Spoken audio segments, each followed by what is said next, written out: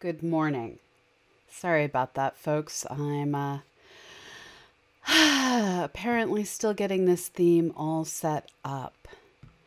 So I am hoping that I have figured out a setup for my computer in which there will be no more janky video unless Twitch is being twitchy. It just meant that I needed to make some mistakes in the process. It is a Monday in which you're seeing me instead of Jillian, and I'm wearing makeup, which should tell you that there's something weird going on. And in fact, there is a press release scheduled for the top of the next hour that we will be watching together.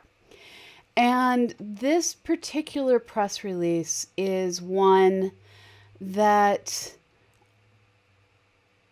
we don't really know as much about as we would like. I'm going to work on updating the information we have and adding it to the screen. So for instance, this is live coverage of the Royal Astronomical Society press conference.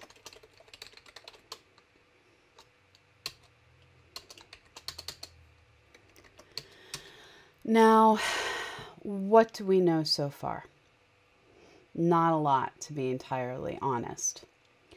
So, let's consider Venus.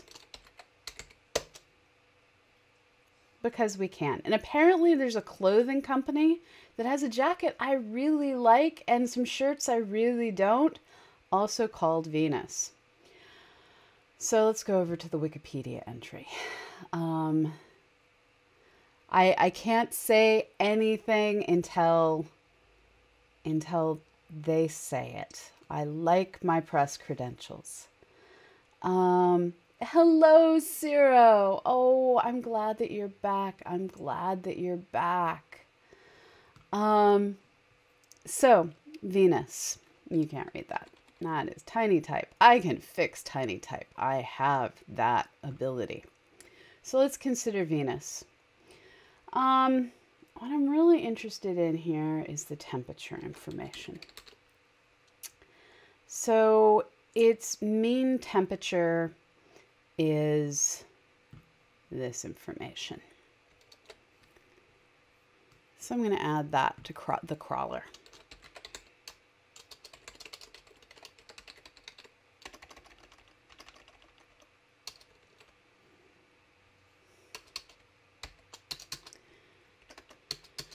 So this is information that we know. Now, folks like David Grinspoon work on studying biosignatures, technosignatures of different types of life. And here's an article. So, in trying to understand how do we look at a world somewhere in our solar system or beyond our solar system and begin to understand what's going on over there, we need to know what different molecules mean. And some molecules like methane are super confusing. Methane can be produced during geologic activities. It can be produced by life. It gets broken down by the sun. So when you see methane, you have to try and figure out, is it geology? Is it biology? And we can't tell without going and exploring the world more. Now with Mars, we're trying really hard to understand the role of methane because we know there are seasonal variations in the methane. And this could be caused either by methane being released through melting ices like we're seeing right now on our own planet, or it could be caused by seasonally vigorous life that during the warmer weather on Mars does its biologic thing and gives off methane like life here on Earth. So methane is a really bad biosignature because it can have multiple causes. Now, in looking at Venus, I've got to say this is one world where I've had no qualms in the past saying there's no life. But then I go and I look at papers like this one from 2018, and I'm just going to read the abstract and then translate it. The lower cloud level of Venus, 47.5 to 50.5 kilometers up, is an exceptional target for exploration due to the favorable conditions for microbial life, including moderate temperatures and pressures, and the presence of micron-sized sulfuric acid aerosols. Nearly a century after the ultraviolet contrasts of Venus's cloud layer were discovered with Earth-based photographs, the substances and mechanisms responsible for the changes in Venus's contrasts and albedo are still unknown. While current models include sulfur dioxide and iron chloride as the UV absorbers, the temporal and spatial changes in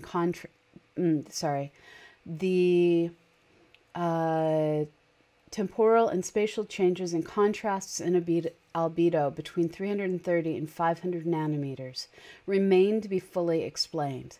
Within this context, we present a discussion regarding the potential for microorganisms to survive in Venus's lower clouds and contribute to the observed bulk spectra.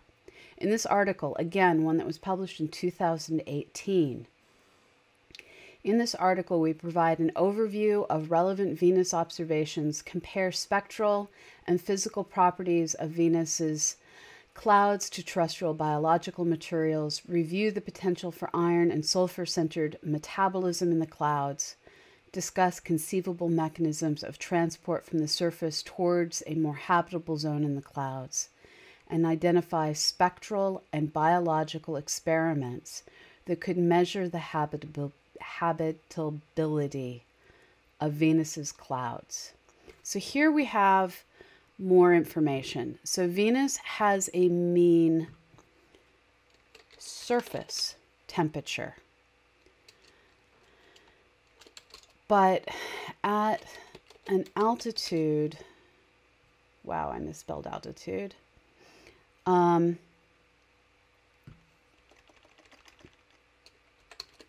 At an altitude of 47.5 to 50.5 kilometers, temperatures are approximately 60 C, and it's 1 atmospheric pressure.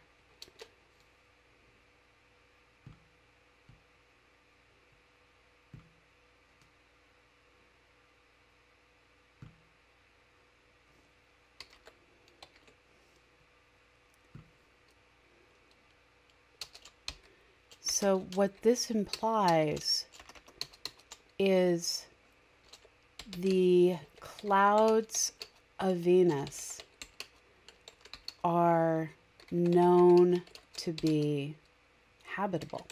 I had no idea. I just am learning this. Now, let's look through this article and see what predictions they make. So here's observations showing those changing. When they use the word albedo, that means changes in color, changes in temperature.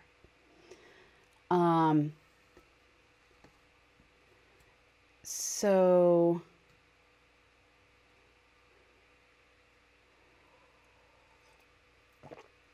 you're jumping ahead in the story. I am not Dodo.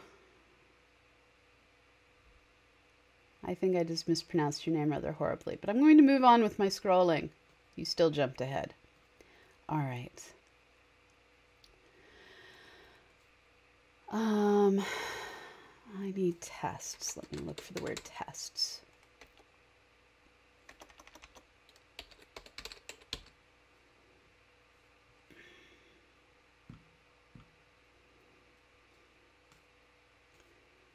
Come on, tell me what to look for. So they talk about transport of materials from the surface to the clouds. And this is particularly important to, one, be able to raise nutrients, change the mixture, basically recycle what's going on.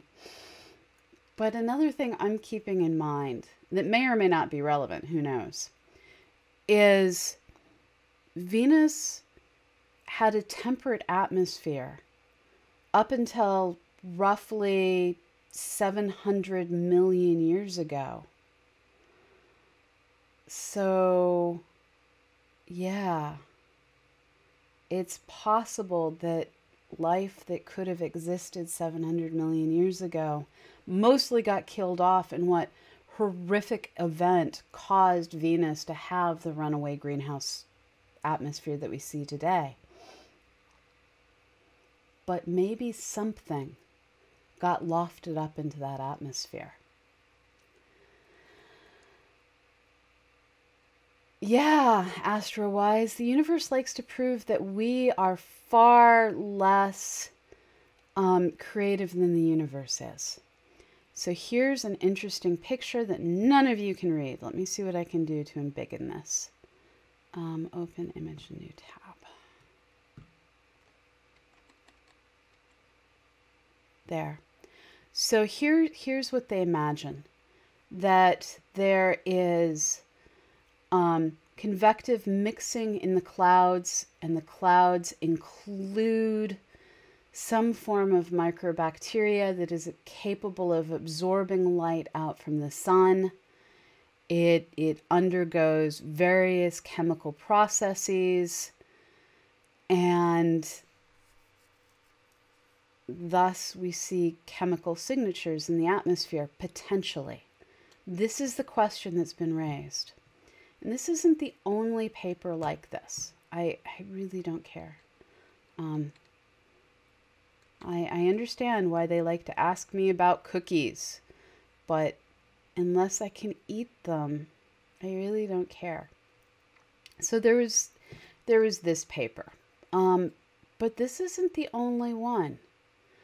So here's another one from 2019, where they're looking at how do we consider Venus as a surrogate for an exoplanet? How do we treat it as though, well, let's figure out what we can do far away and try and do it nearby instead.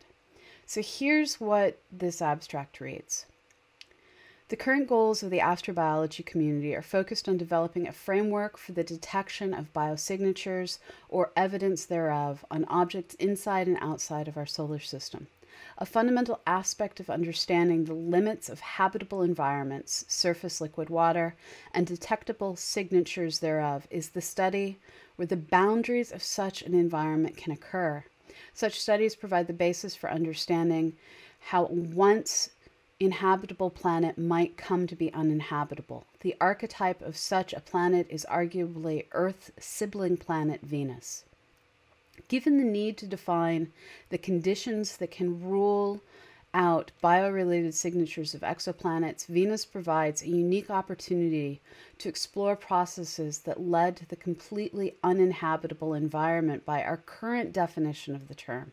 Here we review the current state of knowledge regarding Venus, particularly the context of remote sensing techniques that are being or will be pursued or will be employed in the search for and characterization of exoplanets. We discuss candidate Venus analogs identified by the Kepler and TESS exoplanet missions, and provide an update to exoplanet demographics that can be placed in the potential runaway greenhouse regime where Venus analogs reside. We list several major outstanding questions regarding the Venus environment and relevance of those questions to the understanding of atmospheres and interior structures of exoplanets. So here they're considering, well, we think it's uninhabitable. Let's consider this in the context of other worlds. So even scientists largely think that the interiors of these worlds play a role in the ability to construct art. Our understanding of the interiors of worlds are required for a robust understanding. But we don't have that for Venus. We know nothing about its interior. And looking at it, we can't resolve the vertical structure. We can't identify the composition of the clouds easily just by looking with telescopes here on Earth in most cases. Now, there's always ways that if we push the system, if we get lucky, we can start to do other things. And this is where some work by Sarah Seeger starts to come into play.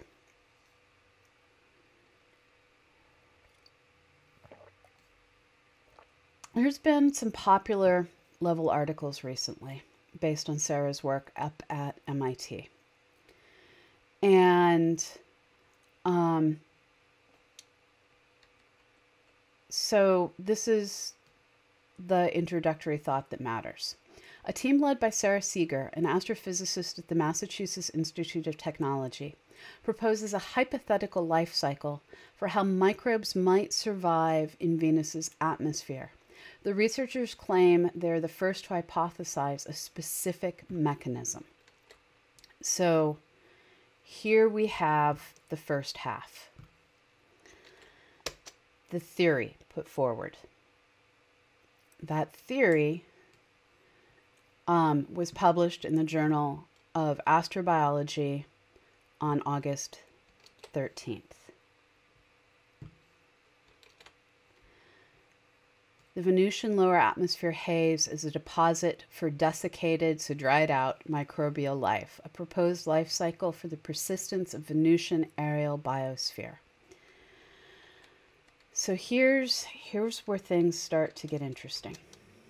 Thank you for the sub, the way it goes. Thank you. So here's their abstract. We revisit the hypothesis that there is life in the Venusian clouds to propose a life cycle that resolves the conundrum of how life can persist aloft for hundreds of millions to billions of years. Most discussions of an aerial biosphere in the Venus atmosphere's temperate layers never address whether the life, small microbacterial type particles, is free-floating or confined to the liquid environment inside the cloud droplets. We argue that life must reside inside liquid droplets such that it will be protected from a fatal net loss of liquid to the atmosphere, an unavoidable problem for any free-floating microbial life form. However, the droplet habitat poses a lifetime limitation. Droplets inexorably grow over a few months to large enough sizes that they are forced by gravity to settle downward to hotter, uninhabitable layers of the Venusian atmosphere. Droplet fragmentation, which would reduce particle size, does not occur in Venusian atmospheric conditions.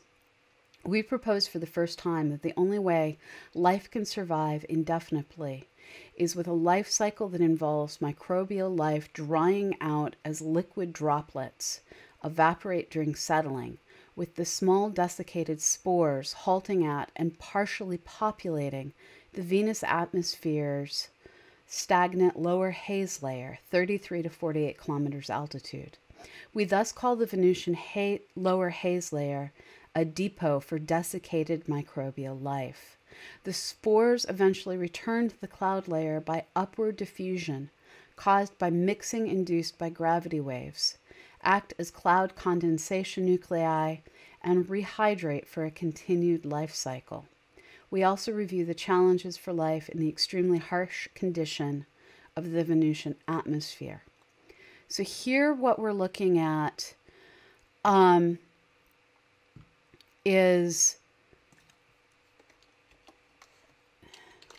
at lower levels down to 33 kilometers. Atmosphere would desiccate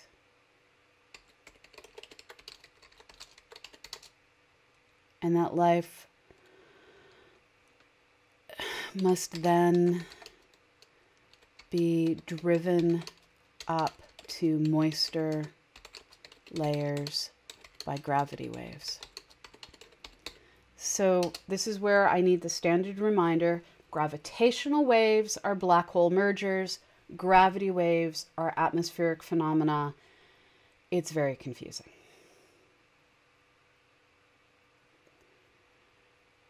The text does indeed go through my shirt. Apparently my shirt is somewhat green screened. All right, we're just going to go with this. We're just going to go with this.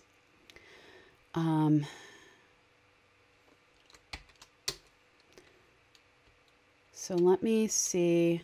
Actually, I'm going to see if I can fix that because that is just deeply disturbing. I need to adjust this to try and get my shirt to not be entirely see-through. In a way that is not how shirts are normally see-through, to be fair. Okay, I think I fixed it. We will know in a few moments. Okay, so how would we detect this? And that becomes the question. And they're talking a lot about the importance of phosphorus. Phosphorus is something that is necessary for life here on Earth. It is a major... So, hey, Dr. Aaron. So this is an earlier paper. This is a paper from August. It's a theory paper on what one would need to look for.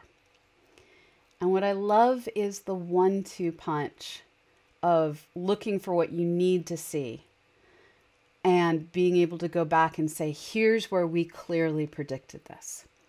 So in this paper, what we're looking at is the importance of phosphorus is brought up all over the place. So again, this is a completely published paper. Let me get you the link. So, phosphorus has been detected 52 kilometers up.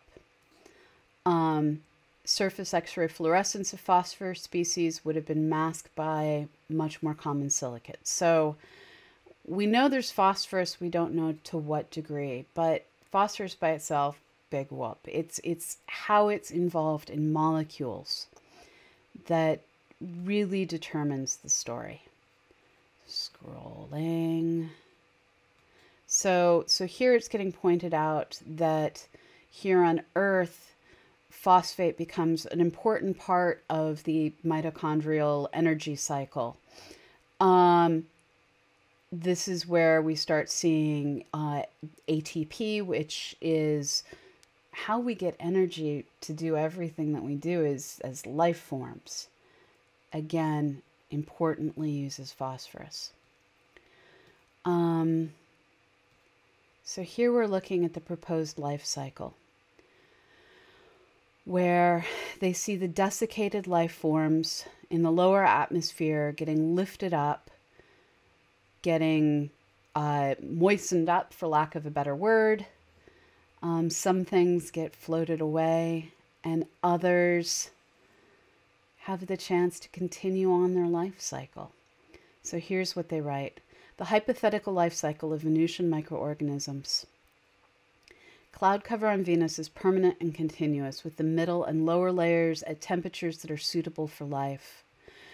So it goes from desiccated spores, updraft of spores transports them to a habitable layer. Spores act as CCN, I don't know that abbreviation, and once surrounded by liquid, germinate and become metabolically active. Those words I understand. Metabolically active microbes grow and divide within liquid droplets. The liquid droplets grow by coagulation. The droplets reach a size large enough to gravitationally settle down out of the atmosphere. Higher temperatures and droplet evaporation trigger cell division and sporulation. So it's a full life cycle. So what do we need to look for becomes the question.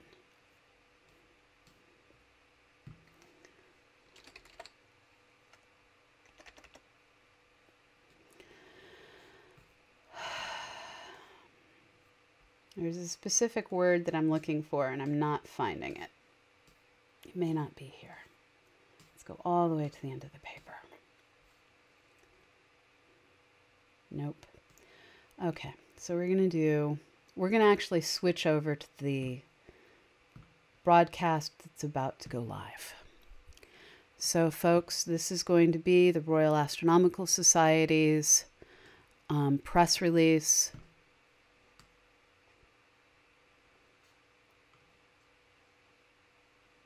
Or press conference, rather.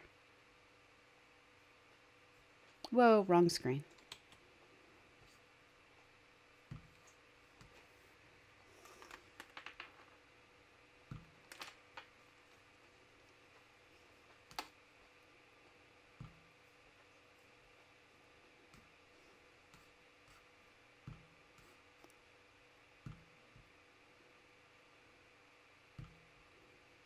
So there's currently no audio, and I'm making sure that you will have audio when audio decides to be a thing. It is not currently a thing.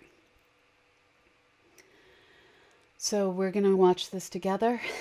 We're going to see what they have to say together. I will mute myself largely because I'm going to be trying to take notes and type. I am here to answer your questions throughout. I like their graphic. They have a good graphic.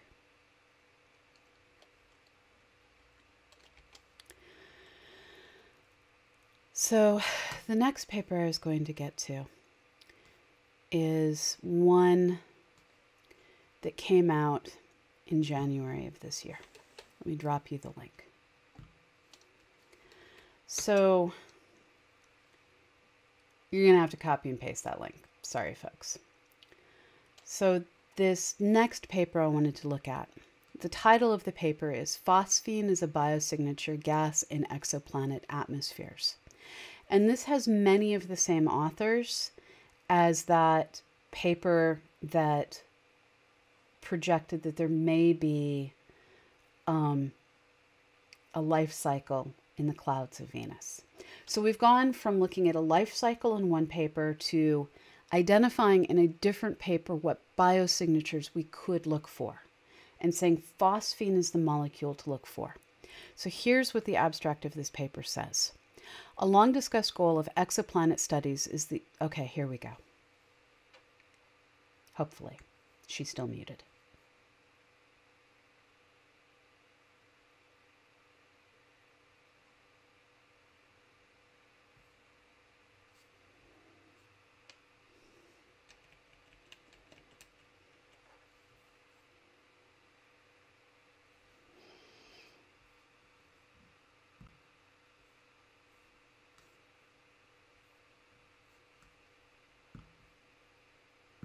To hear the announcement of a significant scientific result from an international team.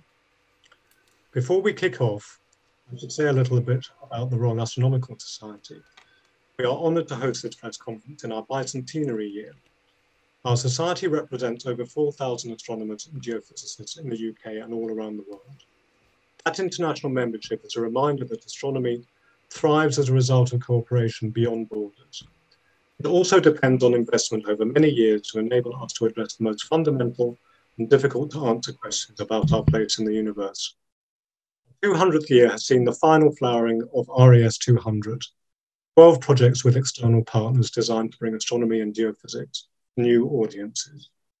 It is fitting, for reasons you'll hear shortly, that our first president, Sir William Herschel, had a deep interest in the solar system, and that our current president, Professor Emma Bunce, is a planetary scientist.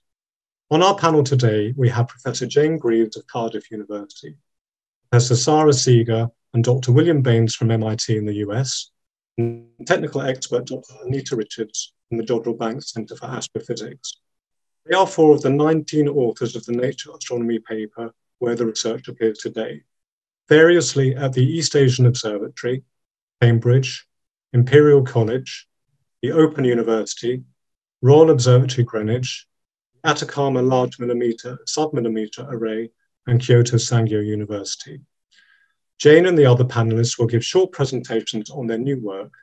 There will then be plenty of time for questions directed by my colleague, Dr. Robert Massey, from journalists in this Zoom room. Also a former RAS Research Fellow. Over to you, Jane.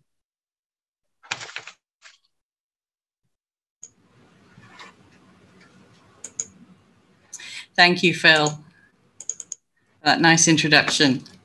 Okay, let me just try and share my screen here. Yep, that looks good.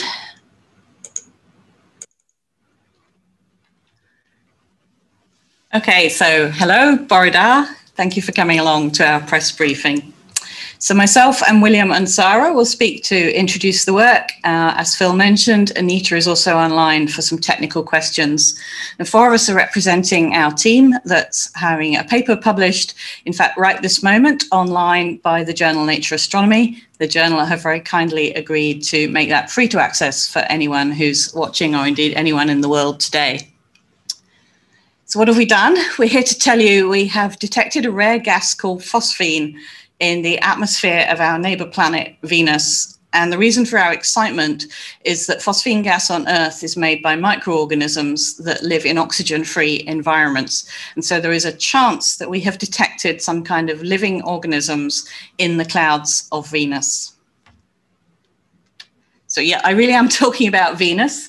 As you probably know, the surface conditions there today are really hostile. The temperature is enough to melt our landers, for example. But it's thought that much earlier in Venus history, the surface was much cooler and wetter and life could possibly have originated. But conditions turn very hostile, and as my colleague Sarah will mention a bit later on, there is a long-standing theory that some of the smallest forms of life, these microorganisms, might have been able to evolve upwards into the high clouds. So conditions there are certainly not nice. They're extremely acidic and it's very windy. But on the other hand, if you're talking about 50 to 60 kilometers up, then the pressure is much like it is at the surface of the Earth, and the temperature is quite nice, maybe up to about 30 centigrade or 85 degrees Fahrenheit. So it's been hypothesized that this is a living habitat today. So I originated a project in 2016 to see if we could deliberately look for phosphine as a possible signature of living organisms in the high clouds of Venus. Okay, so we started with the James Clerk Maxwell Telescope in Hawaii, which is operated by the East Asia Observatory, and the UK is a long-term member of the other partners there. We also then went on to use the ALMA network of telescopes down in Chile. That's operated by Europe, North America, Japan, and other partners. And I should mention, if you've got technical questions about our observations, I'm the expert on JCMT data, and Anita Richards is on an audio link to answer everything about ALMA. Okay. So what are we looking for? So Venus is a natural source of radio waves. So the wavelengths we were looking at are approximately 1 millimeter, and the radio waves originate kind of in the middle cloud layer.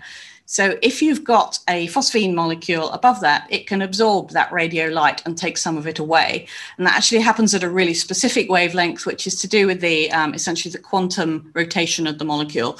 So they like to take that particular wavelength of radio light and remove it from the spectrum of Venus. So what we get is not an image, as you might like or hope. We just get a graph. So if there was no phosphine there, but you spread the radio light out by wavelength, you'd get a flat red line here. But if you've got the phosphine present at its very specific wavelength, which is 1.123 millimeters, the phosphine molecules will have removed the radio light, and so you'll see a dip. The signal strength will go down at exactly that point. And so our colleague Hideo Sagawa, whom from Kyoto Sangyo University in Japan, has done the calculations which tell us for a certain number of phosphine molecules how deep this dip will be. Okay, so to cut to the chase, we have detected the phosphine, and this is the data from the telescopes. So you don't see a smooth curve like in that simulation because the data come off the telescopes digitized. So you see this kind of step graph here. But the first one we got is the discovery spectrum from the James Clerk Maxwell telescope in 2017. You can see this dip in the middle. And then we were able to turn the full power of the many ALMA telescopes onto this in 2019, 2 years later, and we got a more detailed view of the planet's spectrum. And then you can also, again, see we have recovered this V-shaped dip at the right wavelength. So given we did this with two completely independent observatories, what we can say is with very high confidence, we have detected the phosphine on Venus. And this is very exciting and was really quite unexpected. What else can we say from the data? I can tell you from the height at which the radio waves originate, the phosphine molecules must be in that temperate zone or possibly a little bit above it. This is something we're trying to refine. In the more detailed view of the planet's atmosphere that ALMA gave us, it was able to separate different latitudes on the planet, and that told us something very interesting. So there's a long-standing idea that if there's a habitat for living microbes today, they would probably circulate in these global circulation patterns, and in particular the Hadley cells. So they might be drifting along towards the poles and then sink before they get to the pole and come back to lower layer. And maybe they'll be most active when they're in sunlight. So these Hadley cells, north and south on the planet, were thought to be a good place to look for signs of life. And what we saw is, in fact, where you wouldn't expect the molecules because the bacteria or microorganisms are not there. If you combine the signals from the north and south poles, we do indeed get this flat gray line. There's no phosphine there. If we combine the signals from the north and south Hadley cells, we get this very distinct in blue V-shaped dip that shows us the phosphine is strongly absorbing. So that's really encouraging. What else can I tell you? So from Hideo's model, we can show that the phosphine is there, but it's very scarce. So it's about 20 molecules for every billion other molecules, approximately. And what does that tell us? Well, my colleague Paul Rimmer at Cambridge University in the UK then used his atmospheric models, and he tried what would happen if you put a source of phosphine in this computer simulated atmosphere and let the chemistry of Venus work away at it. And he found that the original idea was probably not crazy. So the organisms wouldn't actually need to be super efficient. They could be producing phosphine at about 10% of the peak efficiency we see for real organisms known on Earth, and that would make the 20 parts per billion we see. So to me, this is really encouraging for the hypothesis of life, but of course we've been really careful and we thought about it and we thought, well, maybe there's some other easy way to make phosphine on Venus. And that's what my colleague William is going to tell you next. So I'll pass over control to him.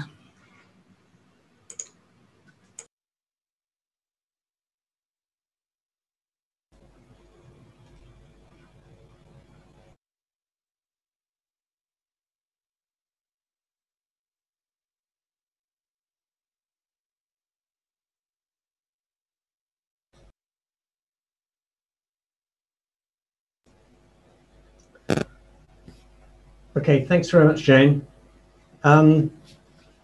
So as Jane said, Paul's model showed that phosphine was broken down at a known rate in Venus's atmosphere and hence had to be produced at some rate to counterbalance that breakdown.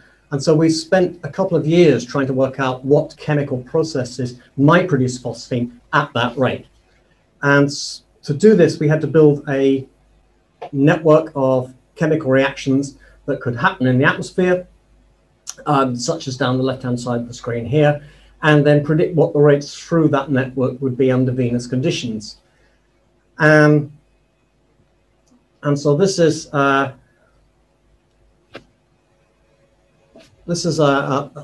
model of the a cartoon of Venus's atmosphere, altitude down the left-hand side, and temperature and pressure up the right-hand side. And what we're trying to do here is to model the chemistry in those different layers of the atmosphere. And we use 3 different approaches to do this. The first is a photochemical process.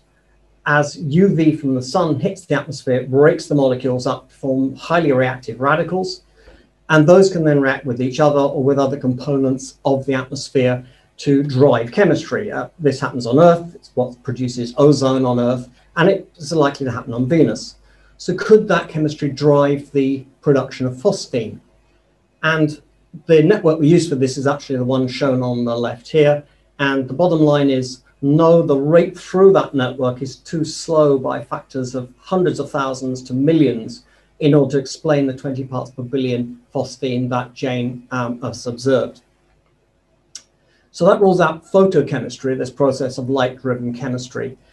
Chemicals can also react spontaneously, and so we have to explore whether that was happening in the atmosphere. The way you do that is you say, what is the energy of the molecules involved, and does a reaction release energy rather than consume energy as it progresses? This is the science of thermodynamics, and so we did thermodynamics calculations on the reaction of all the known or postulated components of Venus' atmosphere with each other, with cloud droplets, with haze particles, with dust from the surface, over 70 reactions in all, and asked, would those reactions produce the 20 parts per billion phosphine? And again, the answer was no, and not just maybe no, but it was no to within many orders of magnitude, many factors of 10. The third component is, could reactions in the rocks under the surface produce phosphine and outgas that, erupt that gas into the atmosphere? And again, rock calculations using thermodynamics suggested that yes, volcanoes could produce tiny, tiny traces of phosphine, but it will be parts per quadrillion in the atmosphere, not 20 parts per billion. So, so that was the sort of obvious chemistry. And then we looked at some less obvious potential sources of phosphine, and things like lightning or meteorites. Could meteorites deliver some mineral to the surface that would then break down to form phosphine? And again, the results of all those calculations were that those sources would fall short by factors of millions or more of the rate needed to explain the observation we've got. So that really left us with 2 possibilities. The first is that there's some completely unknown, exotic, and therefore very exciting chemistry going on in the clouds of Venus that nobody has speculated on before. Or, and this is the more exciting one, that the phosphine was being produced by life.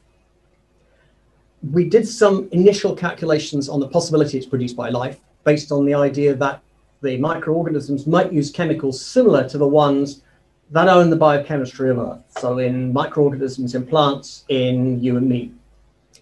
Would those chemicals be able to drive the production of phosphine under Venus conditions? And the tentative initial answer is yes, they could. So that's encouraging. The problem is that, as Jane said, the clouds of Venus are incredibly harsh. They are made up of 80% plus sulfuric acid, and that is an incredibly potent dehydrating agent. It's very corrosive. I mean, just an example, they've got a couple of snapshots of what happens if you add concentrated sulfuric acid to sugar, white sugar. And within a minute, it turns it from white sugar into this steaming column of acid charcoal. And we expect it to do the same in life forms in Venus. So it's really hard to understand how life could exist in that environment. So we've got an amazingly exciting discovery, and we've got a number of really speculative but really exciting possibilities for explaining it. In that, it's like so many really exciting advances in science, we don't quite know, and we really want to find out. I'd really want to hand over to Sarah Seeger at this point to put this in the context of the exciting search for life on other worlds in our solar system and elsewhere.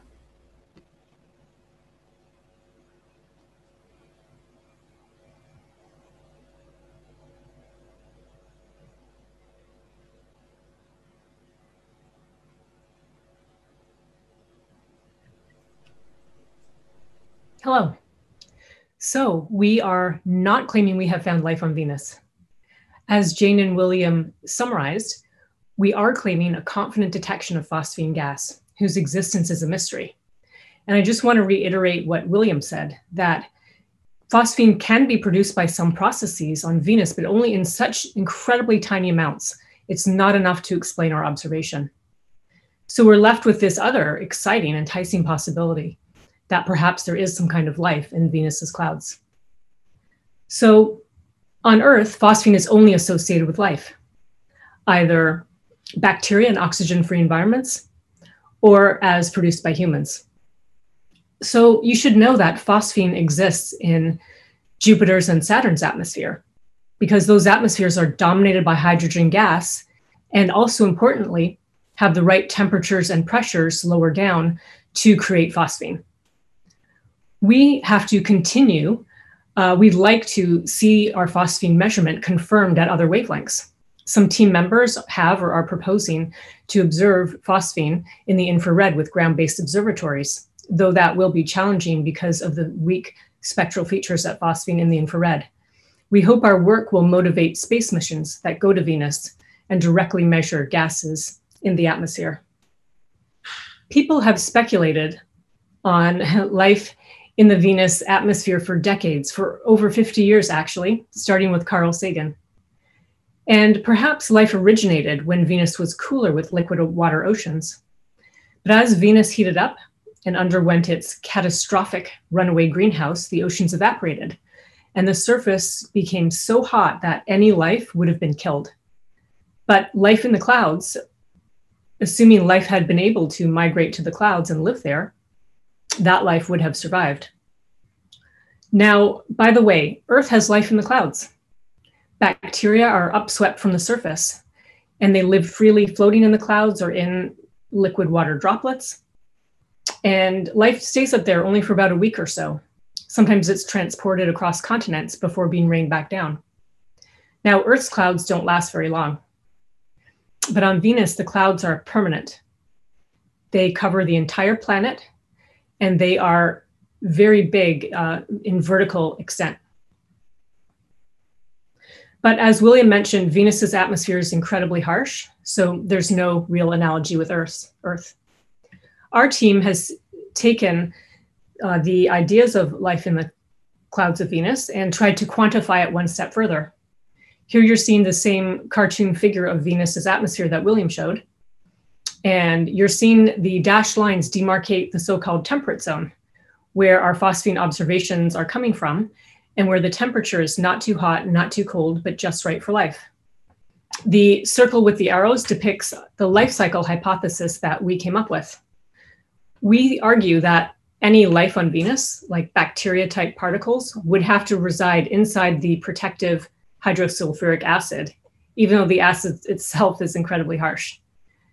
Now, the life would live inside these droplets, metabolizing and reproducing.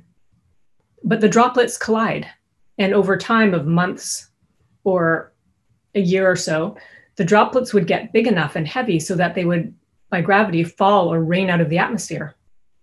But unlike here on Earth, where the rain hits the surface of the planet, the sulfuric acid rain droplets would evaporate, leaving a dried out hypothetical spore that, being light enough now, would not fall out any further. And this haze, we hypothesized these spores could populate a lower haze layer right beneath the Venus clouds. Now, this lower haze layer is mysterious. People don't have much understanding of it, but it is long-lived and very stable. After some time, this life cycle hypothesis continues that after days or months or years, for some of the spores, they will eventually be updrafted, where they will absorb back in the temperate zone, absorb liquid, become hydrated, and the life cycle will continue.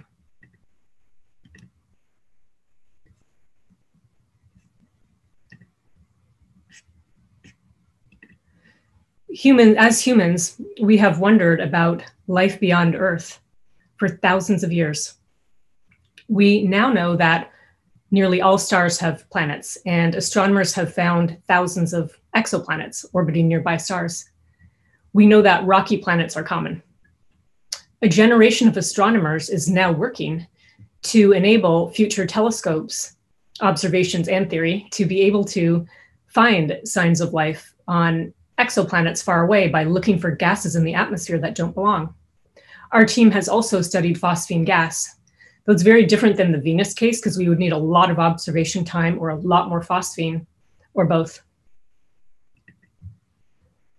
In our solar system, closer to home in our solar system, there are a growing number of bodies of astrobiological interest for the search for life. We have NASA's Perseverance rover on its way to Mars to search for signs of ancient life. Jupiter's icy moon Europa is one of our best targets because of its liquid water oceans beneath its icy shell. Saturn's moon Enceladus, like Europa, has water geysers that people imagine sending a spacecraft to fly through and look for organics.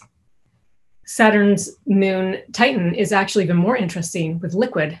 Liquid is needed for all life as we know it, but Titan has liquid hydrocarbon lakes of ethane and methane. Now we have, by our phosphine gas discovery, we have raised Venus higher up on that ladder of interesting targets. And we hope that our discovery motivates focused space missions to go to Venus, to look for other gases, more gases, signs of life, and even life itself. Now I'll turn you back to our moderator.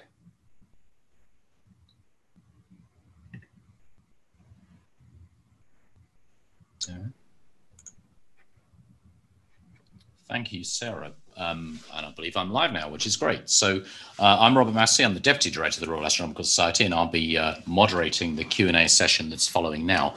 I should mention this is a media briefing, so we're prioritizing questions from journalists in this context.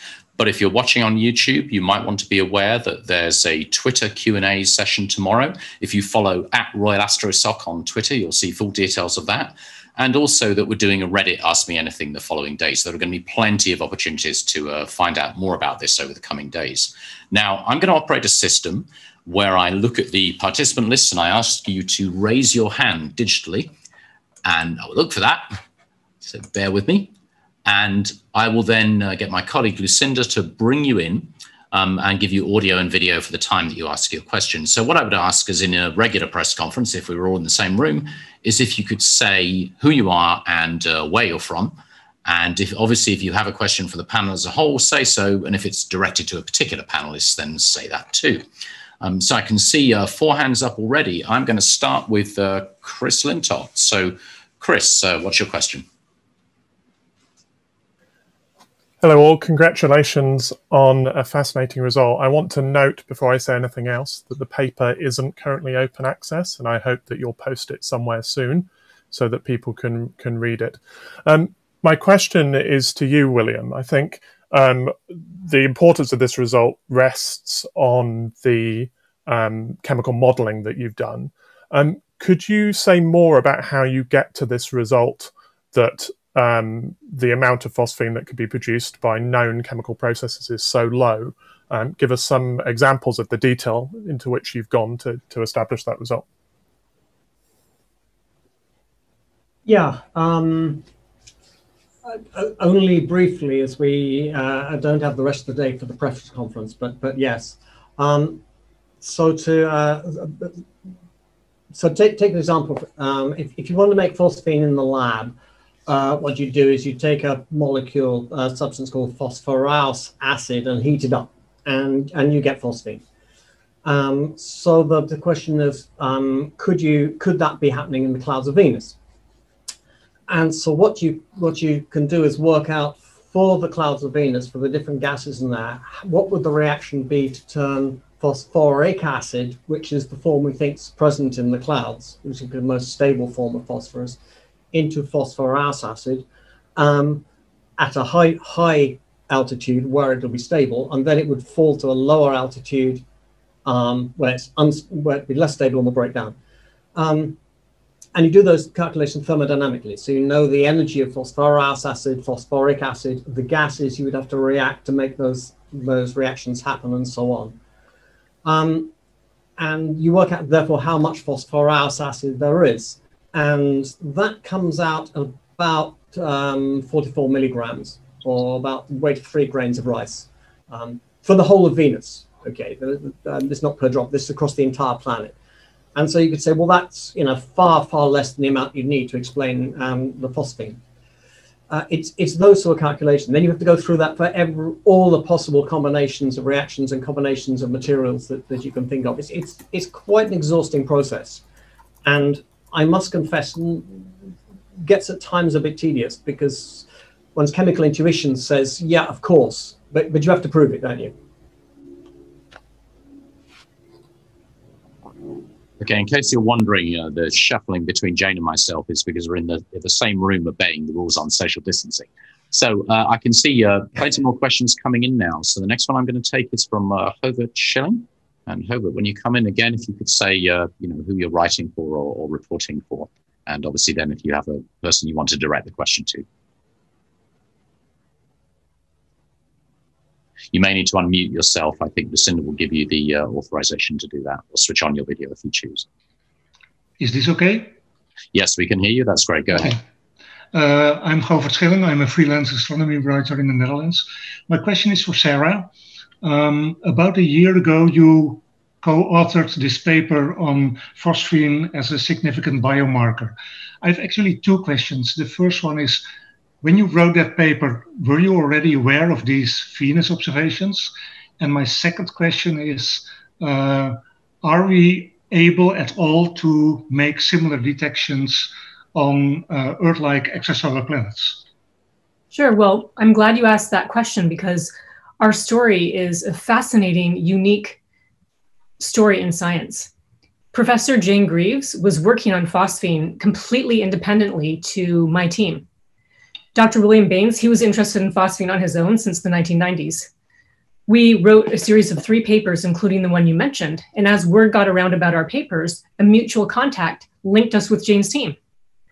Now, most of you hadn't heard of phosphine. It's so obscure. No one cares about it except for a few very niche people. And both Professor Jane Greaves and William and Janusz Batowski and my team, we came across the same obscure papers talking about how phosphine is associated with life. So we got put together in this sort of really happy connection. And no, it actually wasn't related. We had started our phosphine as a biosignature gas in 2015. And as Jane mentioned, she started her work in 2016. So Jane and I did know each other from, like, I don't know, the beginnings of exoplanets, but we never would have crossed paths because our work was so different. Now, about your question as phosphine is a biosignature gas. So my team is going through like every gas that could be potentially a biosignature gas on exoplanets, but they're all turning out to be incredibly challenging. Our paper, as if you read it, it says the one on phosphine for exoplanets, it could take many, many hours, tens or even 100 hours of the James Webb Space Telescope time. And it's quite a weak feature unless life figures out a way to re-engineer the atmosphere with phosphine gas. Thank you. Thank you. Okay, the next one I'm going to take is from Kimberly Cartier. So again, Kimberly, if you can introduce yourself and direct a question to one of the panelists, or all of them if you prefer.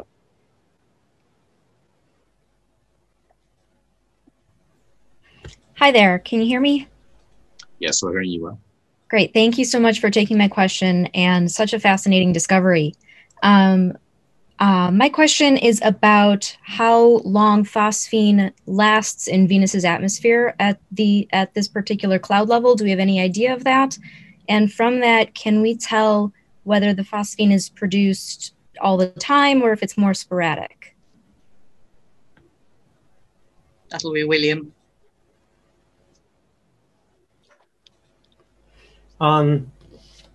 Yeah, really good question.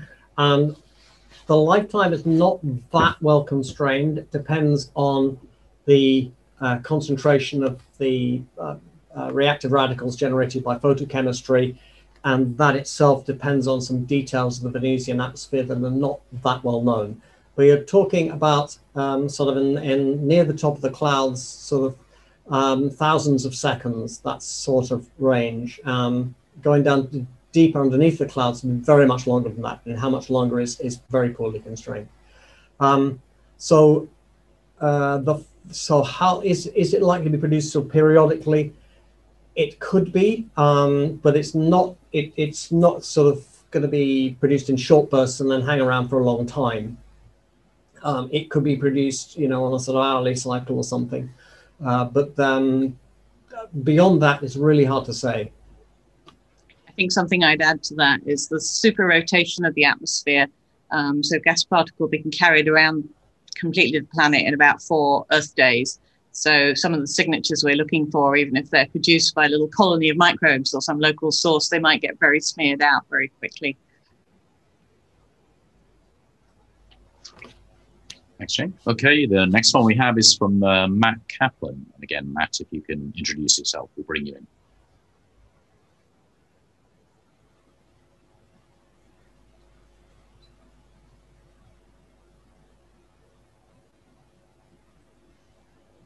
Hello, can you hear me?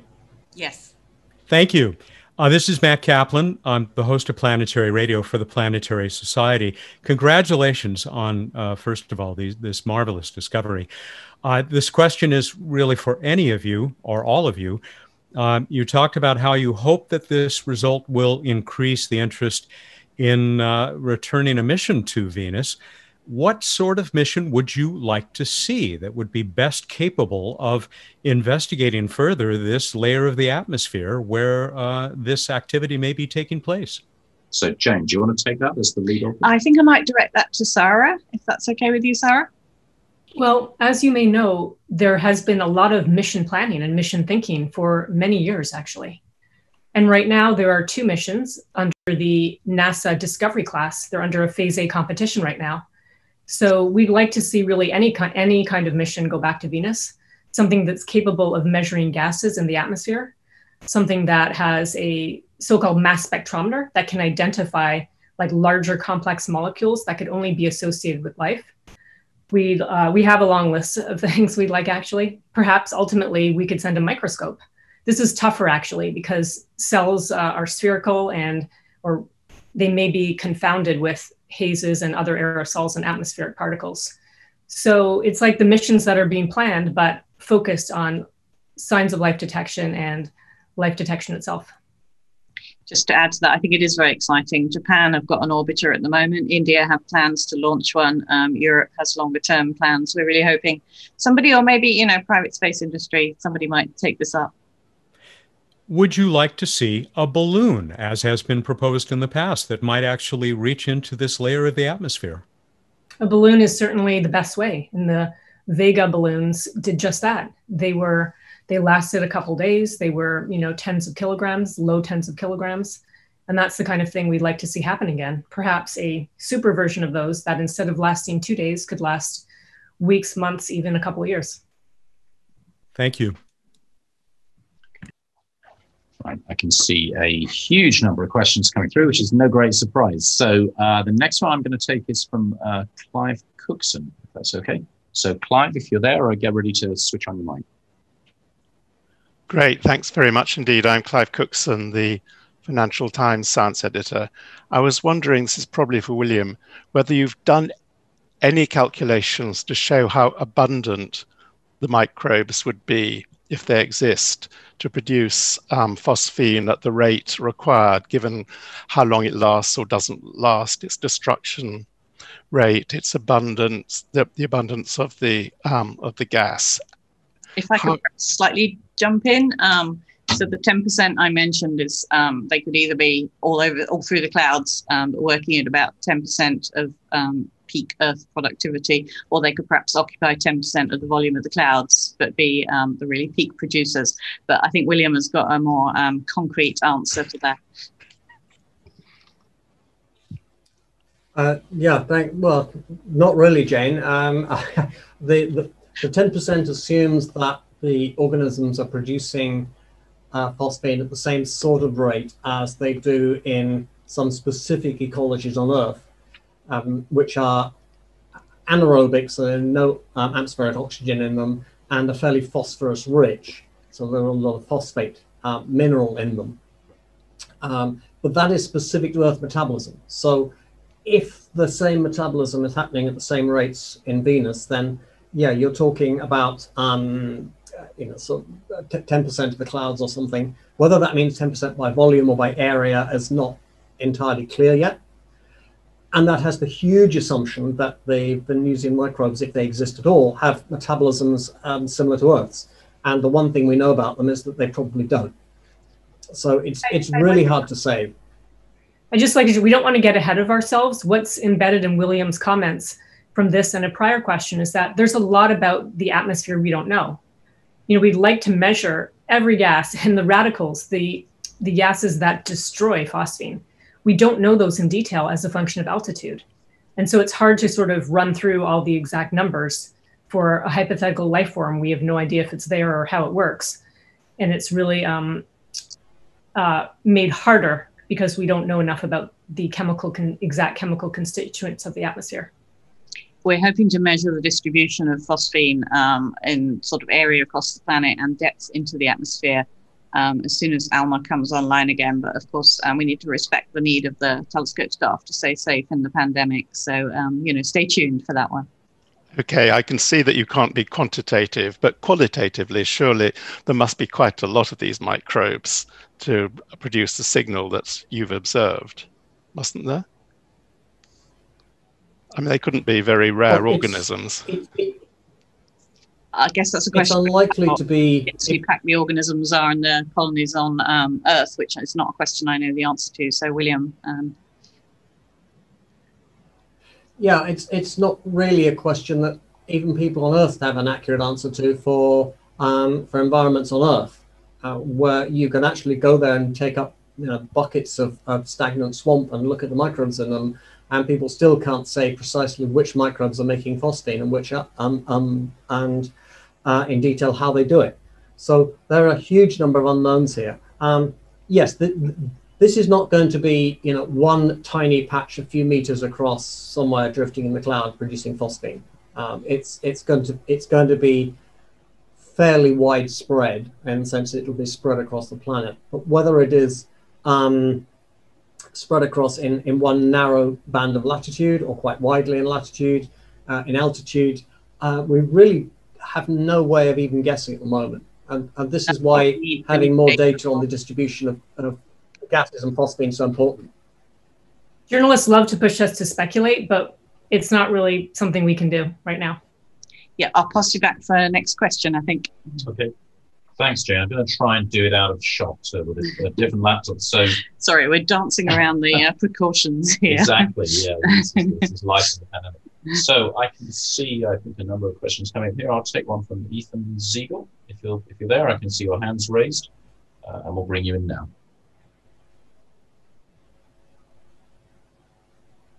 Hi, this is Ethan Siegel. Can you hear me okay? Yeah. Go ahead, Ethan. I think you've muted yourself. Hang on, am I still unmuted? Okay. You're fine now. We can hear you. All right, thank you. Thank you. Thank you for having me on. Thank you for taking my question. One of the things, Sarah, you brought it up, and I think, William, you might know a little more about it, but anyone can answer this. One of the things that I like to think about when it comes to this is, okay, alien life would be like really a fantastic explanation for this, but boy, you really have to rule out all the mundane ones first. And I was going to ask you a question about Jupiter and Saturn. We see large amounts of phosphine in interesting ways on Jupiter and Saturn, right? We see that it's abundant. We think it's produced in the high pressure environments with hydrogen at high densities that we don't achieve on other planets. We see the density is dependent on latitude, temperature conditions, solar radiation received. Venus, of all the non-gas giant planets, has the most gas giant-like atmosphere in a lot of ways. Can we really be confident? Because I'm not an expert on this. Can we really be confident that there isn't some atmospheric process that is producing this phosphine completely abiotically? Are we really confident in how these gases and how phosphine is produced on Jupiter and Saturn? And we can absolutely rule out that it's not happening the same way on Venus. Can you speak to that, please? Yeah, I'll speak briefly first, then turn it over to William.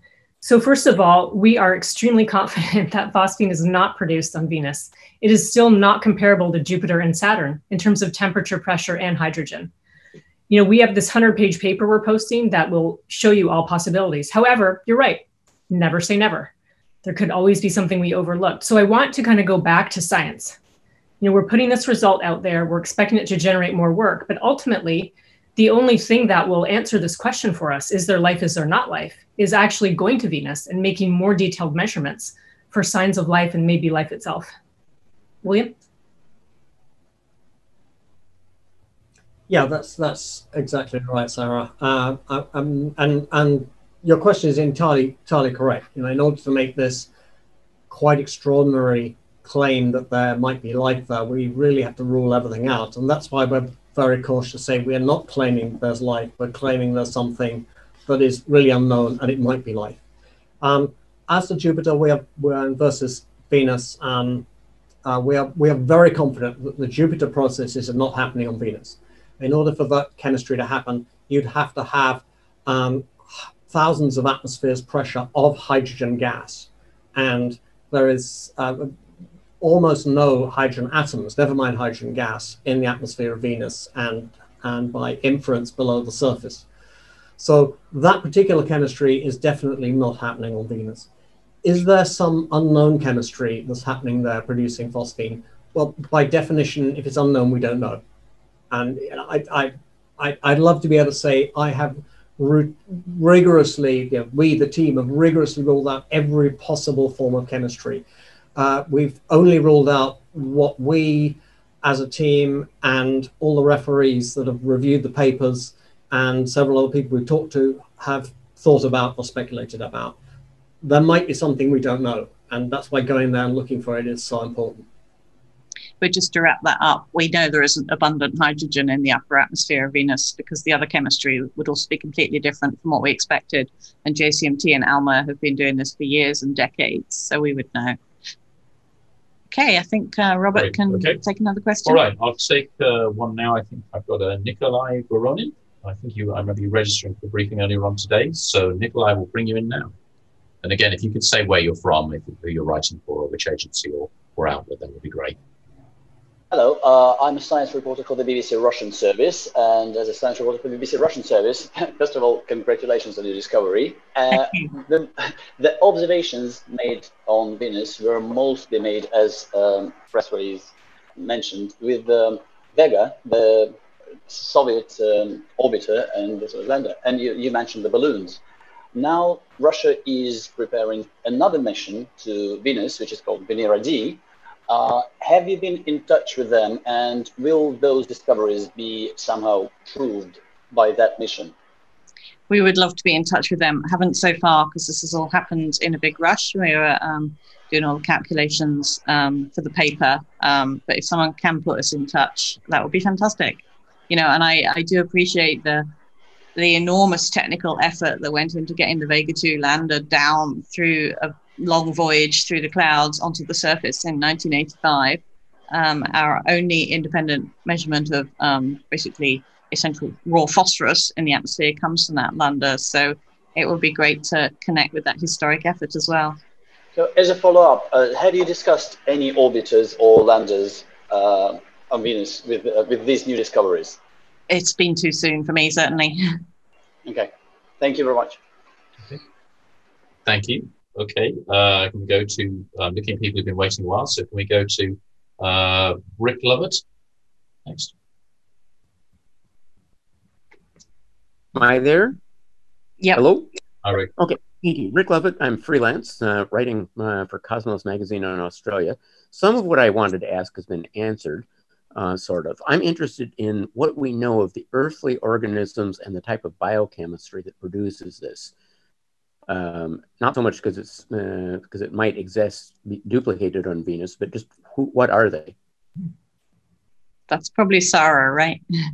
Well, I can start. I mean, right now, It's a good question, actually, because we don't know exactly which life form on Earth produces phosphine. You know, I personally am 100% convinced that life on Earth produces it, as are many, many people. But it looks like it's some kind of strain of E. coli, but we don't know. And the biologists also don't know the exact biochemical pathway that makes phosphine. We hope that our work is going to motivate pushing that research along. Okay. All right, thank you. I could see there was a hand going up and down. It might be a connection issue for Pamela Gay. So if you're there and you want to ask a question, just raise your hand and we'll bring you in. In the meantime, I'm going to go to. Oh, her hand is there up. she is. Come on then, Pamela. Let's bring you in. I know you've been there on and off for a while, and you should be able to speak now. Hi, this is Pamela Gay from the Daily Space at the Planetary Science Institute. Do you have telescope we can time? Try and come back to you if you're not coming in. So I'll bear you in mind. Okay, so I'm going to go to Christian Reddy, I think, next. Christian.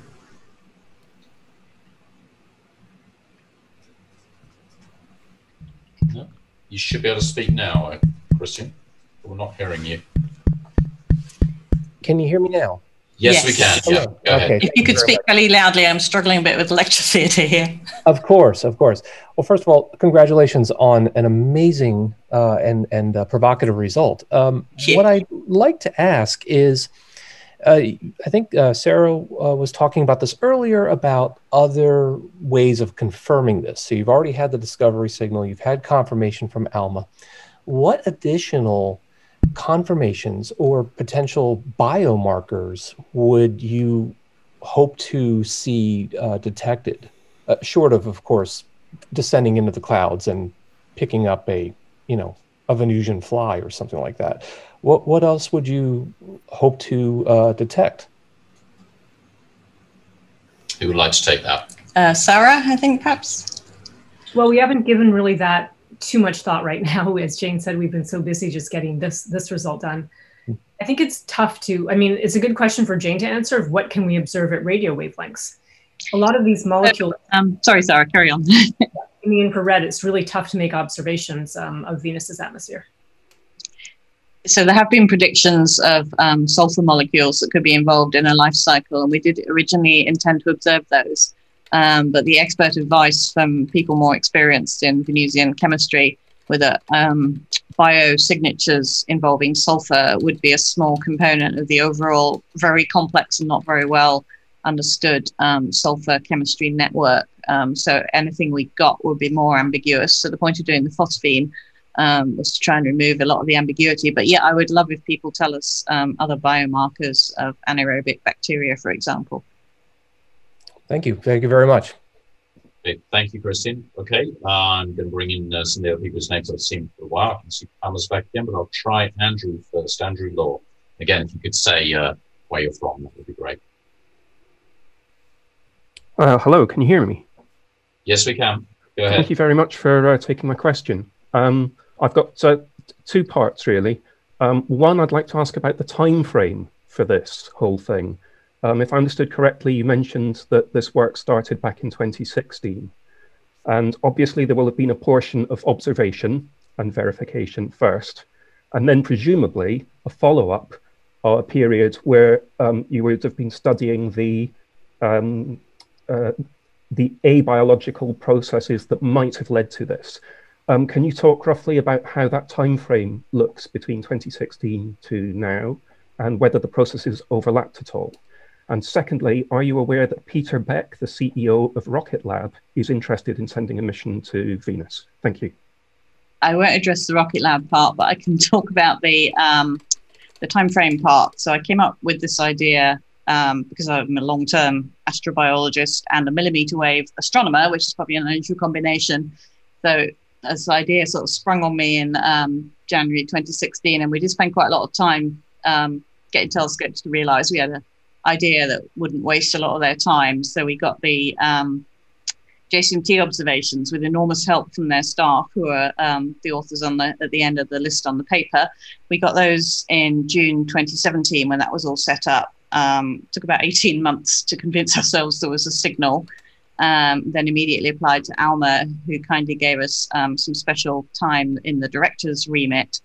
That was kind of dicey because the Alma configuration was okay, but we had to grab it within about a couple of weeks, and they had a short, unexpected period of bad weather and that kind of thing. So that was March 2019. And then, as you said, we have spent substantial time doing the calculations, so about a year from that, and refining the paper. Does that answer what you were after? I'll continue. So I just want to back up for a moment and say, to Jane's credit, astronomers and scientists in general almost never do this. She decided to search for life on Venus. She dug through the literature and found this very obscure gas that would be a unique biosignature. She proposed to the telescope, initially got rejected, persevered, and then succeeded. And I just want to say, I think I recall that the MIT folks, we connected with Jane 2 years ago. And that's when, in particular, Dr. William Baines and Dr. Anish Petkowski, they ramped up on all those calculations that we're talking to you, that William was describing. Yeah, it's really helped to have a very diverse team, just of people who have not met before, but were willing to share expertise. So, yeah. Okay, thank you. Now we're coming to the last 10 minutes of the briefing. We need to finish around 5 to accommodate some other requests. So I was thinking we should take Jennifer Millard next, and then I will bring in Pamela if the audio is working. Go ahead, Jennifer. Hi, can you hear me? Yes, we can. Yeah. And say where you're from and who your question's for. Yes. Excellent. So I'm Jennifer Millard. I'm representing the Awesome Astronomy podcast and also Sky Guide, which is an app available in the App Store. I just want to say a massive congratulations, especially to Jane. Woo! This is brilliant. Thank you, Jenny. Yeah, I you know, I've been losing sleep over this because I've been so excited. I don't know what it must be like for you guys. So I have a couple of questions. One of them is a more kind of sciencey question. The other one's just a bit of fun speculation. My first question is, Jane, in your talk, you mentioned that Venus is a natural radio source. Where does that radiation come from? And then my second question is, assuming that the phosphine is produced by life, could it be that this life maybe came from Earth and went to Venus, or maybe at some point in the past, like the life traveled from Venus to Earth, maybe the life could be connected? And I know that's a total speculation question, just a bit of fun. I'll take just the first question then. So what we call the broadband natural radio waves from Venus, they're actually a mixture of emission from molecules deeper down in the atmosphere that produce these really wide features all across that graph. So if you looked very closely at the one I showed you, you could see it's not a flat red line we were expecting without phosphine. It's actually slightly angled, and that's because it's a blend of these broad sort of shallow waves, if I can put it that way, across the spectrum. So the dominant molecules, things like carbon dioxide, create the radio waves that are the kind of featureless background in wavelength against which we see the much narrower absorption lines from the upper atmosphere. I'll pass over to one of the others for your Sarah. Just to fill in one more thing is, so, you know, Venus is heated by the sun. It has a tiny amount of its own internal energy, but the sunlight gets completely reprocessed and it gets spit out at longer wavelengths like the radio. And I'll just let William, but I'll just say, so these sulfuric acid droplets, as William showed you that picture of sugar, what happens to it? It's terrible for all of our own Earth life types. Like our amino acids, proteins, DNA would completely dissolve inside these droplets. So it probably has to be a completely different kind of life that probably didn't come from here, if that life is even there. Unless life had some protective shell of wax or graphite or sulfur or something like that. William? Yeah, I mean, it's a really good question, and people have speculated along these lines with respect to Mars. Did life from Earth in the early days of the solar system ejected from Earth and colonized Mars, or indeed did life arise on Mars and colonize Earth? And you can make the same sort of arguments for Venus. I think it's a bit harder for those for transfers to happen from Earth to Venus, because Venus is closer to the sun, so the orbital dynamics don't work quite so well. But I'm not an expert in that. But yes, it could happen in principle. The problem, as Sarah has said, that these clouds are such a strange environment, so different from the terrestrial environment, that it's hard to see how life could evolve and adapt to go from a life that could be happy on Earth, which essentially is in water, to life that could survive in sulfuric acid. But it's a really important question because at the moment we only have one example of life we know in the entire universe, and that's the example of life on Earth. And if we could find one example of life that had originated elsewhere, so wasn't originating on Earth and transferred to Venus, then that will be of profound sort of philosophical importance in proving that there could be life elsewhere in the universe that is not dependent on life on Earth. And that would just be amazing. I just wanted to add a couple things to answer the past questions. About the biosignature gas, I didn't answer that one really that well. We have a long list of biosignature gases. We have methane and nitrous oxide, and we have other gases like ammonia or methyl chloride. We have a long list, but many of those are very hard to see from Earth into the Venus atmosphere because A, they may be tangled together, or carbon dioxide may be blocking them. And as Jane said, they're not available at these more favorable microwave wavelengths where the molecules are more spread out and have fewer contaminants. If we could go to Venus, then you can amplify the signal by an instrument that bounces light back and forth, like millions of times inside a little instrument to amplify the signal. Now about Rocket Lab, yeah, they want to go to Venus. We have been talking to them. They're amazing to be so flexible. And Rocket Lab's spacecraft would only be about 15 kilograms, and they would reserve about 3 kilograms or so for a payload. So we have to work hard to make sure an instrument that would be useful for the search for life will fit into that payload, and we're really looking forward to it. I think that's a challenge there. I think we're going to take one more question. I'll let Robert go ahead with that. Absolutely. Thank you, Jen. Yeah, we've got time for one more. We've got about 2 minutes left, so maybe a quick question and snappy answers, which I know is always an impossible ask in these sessions. So I'm going to try Pamela again. Pamela Gay, if you're there, if you can come through, let's see if we can hear you this time. Hi, can you hear me now? Yes, we can. Hi, this is Pamela Gay from the Daily Space at the Planetary Science Institute. Is this a signature that you'd be capable of detecting on the night side of Venus? And is there any reason to think that there'd be variation between the day side and the night side? I think that's for Sarah. I was going to let you answer it, but okay. Not in the millimeter wave signal, but I think there's some thoughts about the infrared signal because the detectability it varies on the light and dark side. Okay. Right, I think I should wind it up there. Unless any of the other panelists want to answer that point, then I think we should wind it up here. I very much appreciate the time the panelists have given, or my colleagues who are invisible in this this session, like Lucinda Offrews. They're busy managing the whole thing so that we actually made it work. And my other colleagues at the Royal Astronomical Society and in the different associated institutions in Hawaii and the US and across the UK. So with that, it's been a great pleasure. If you want to find out more about this, we will have things, if you're watching as a member of the public as well, we will have things like an explainer video on our website. Obviously, there's a lot of those on our partners at particularly MIT and ESO as well. And so do look for those too. They should be live now. I believe the paper is live and available now as well. Or if it isn't ready now, it should be very soon. So thank you once again. I'll also point you again to our Twitter account at Royal AstroSoc, where you can see the Twitter chat tomorrow and the Reddit Ask Me Anything on Wednesday. And now I think Jane and the others probably have to go and talk to other members of the media. So it's not over for them yet, nor should it be really. I think it's been a fantastic session. So thank you to everybody. And I guess we'll leave it there. So have a nice evening, everybody. All right, so there is the awkward ending of the press conference. I'm going to go ahead and close this out.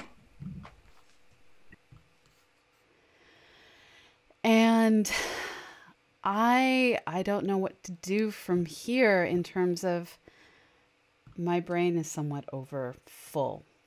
So I'm going to answer a question real fast on Twitter by saying, we'll have Sarah Seeger. I'm trying to figure out what her Twitter is. I'm completely missing what her Twitter is. We're going to have Sarah Seeger on this Thursday.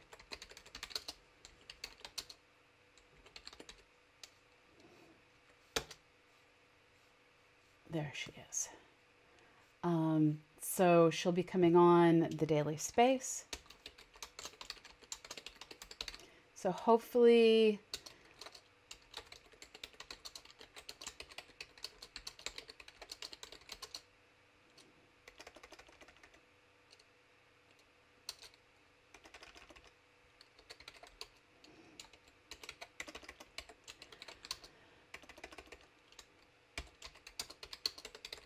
sorry, I'm typing a question. So I'll be asking her about seasonal and day-night changes.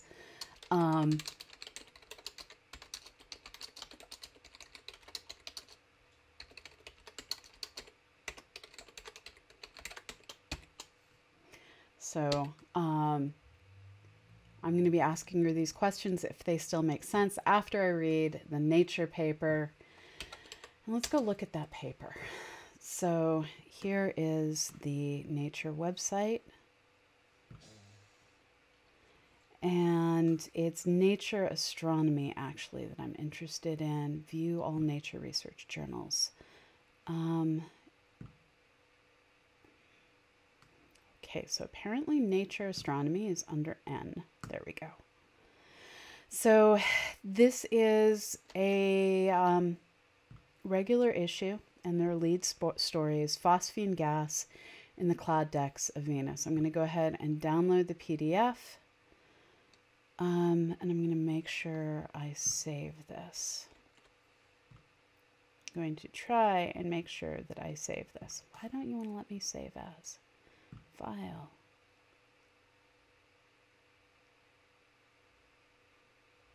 That's deeply confusing.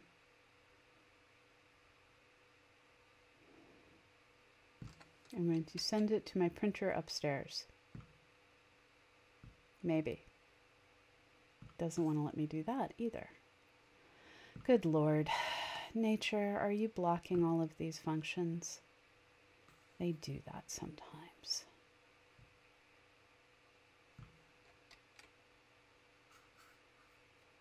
File. Print is blocked.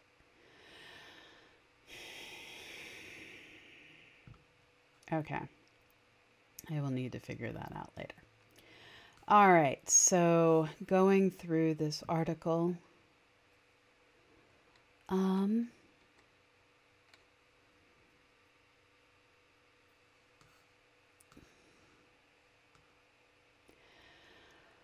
So their basic results are that phosphine with a 1,0 rotational transition at 1.123 millimeters wavelength was detected was looked for in the James Clerk Maxwell Telescope. That's in Hawaii in June 2017.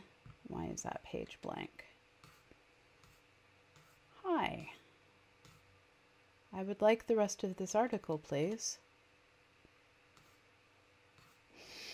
Apparently, I'm not allowed the rest of the article. All right, let's try and read it on the website.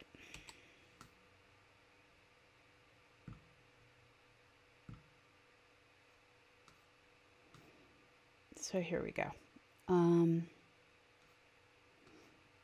So it was sought in the observation over 5 months in June 2017.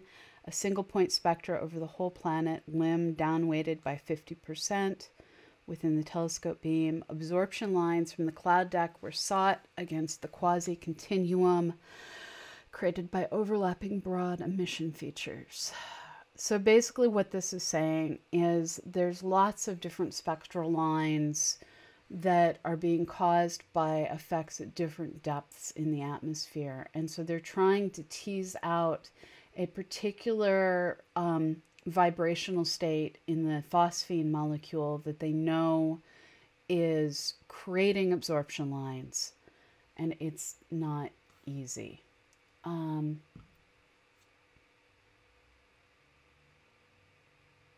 So collective, it's not. Nature blocks a lot of those things. It's quite annoying.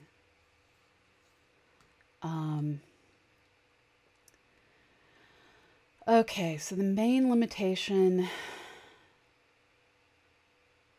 is it's just not that deep a line.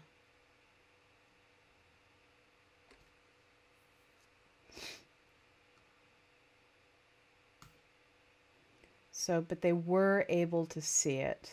So this right here, this little tiny blip, that's the spectral line, and here's where they're fitting it. So they saw the 1 to 0, which is one of the vibrational states, I believe.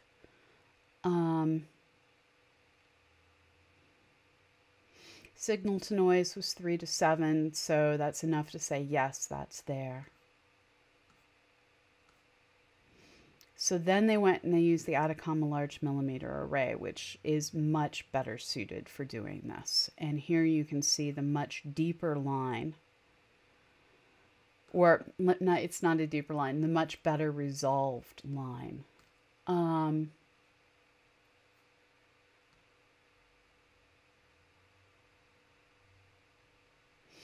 Oh, this is interesting. So Carolyn Porco is not pleased with this result. So this is interesting. So Professor Lee Cronin writes, I think we might need to teach some astrobiologists a bit of inorganic and physical chemistry, starting with heats of formation and Hess's law, to leap from we have found phosphane to life, must make it with our understanding the surface of Venus, and thermochemistry seems wild. So here we have geologists saying that they can't make the claims they're making without a better geological understanding of Venus, and Carolyn Porco adds to this. In other words, phosphane, which is easy to make geochemically, does not suggest life any more than finding any other geochemically common substance like methane. That's interesting given this has gone through peer review, so you would have thought that they brought in someone with the correct understanding. So phosphine, P-H-I-N-E. And yes, there is a difference. They're different. So phosphane and phosphine, I believe phosphane is the name of the group. So molecules that contain, I think, this is me going back, chemistry is not my strong suit. They're referring to phosphine, which is phosphate with 3 hydrogens attached. Sorry, which is phosphorus with 3 hydrogens attached.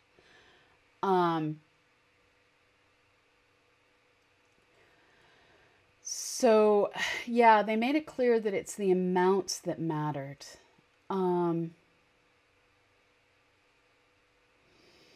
So I'm still going to enjoy being a spectator on this and trying to ask intelligent questions. Trying to ask questions.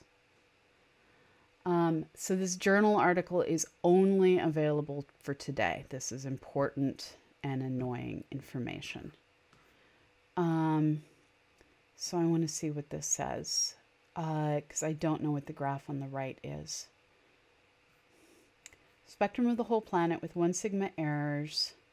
Right, spectra of the polar histogram in black, mid-latitudes in blue, and the equatorial in red regions.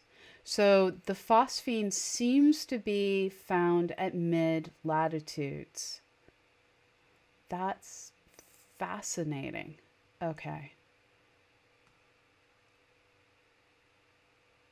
I'm going to screen capture this because I don't trust nature. I need to renew my subscription is what I need to do, so I don't have to worry about this stuff. But it's expensive. It's like a $200 subscription. Oh, yeah, I tend to agree with you. Anodyne quinine, I think that's how you say your name. But yeah, we're always so segmented in astronomy. So here's the whole planet spectra across the full passband common to both data sets. I don't know what to do with this information. I'm going to need to read this whole paper, and it's going to need to be something I don't do while online. So they're looking for contamination from another line, and one way to do this is to look for a different place in the spectra where a different line related to that transition exists, and that will tell you how much you expect the interfering, how big you expect the interfering line to be. All right. They were unable to find another chemical species besides pH3 that can explain the observed features. So, conclude the candidate detection of pH3 is robust. All right, so this is all about the detection of the pH3. Predicted maximum photochemical production in pH3 found to be insufficient. So, the interaction of sunlight and the chemistry existing in the atmosphere is insufficient, is what they're saying.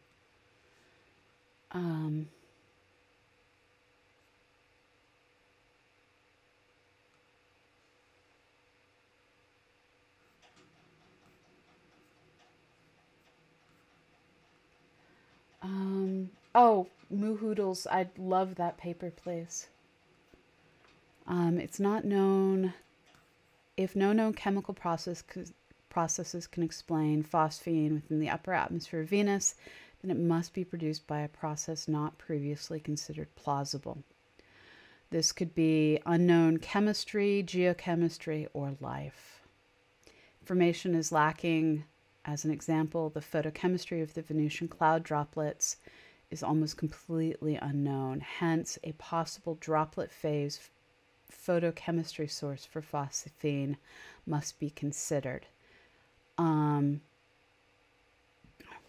going to search on the geo. To further discriminate between unknown photochemical or geological processes as the source of Venusian phosphine, or to determine whether there is life in the clouds of Venus, substantial modeling and experimentation will be important.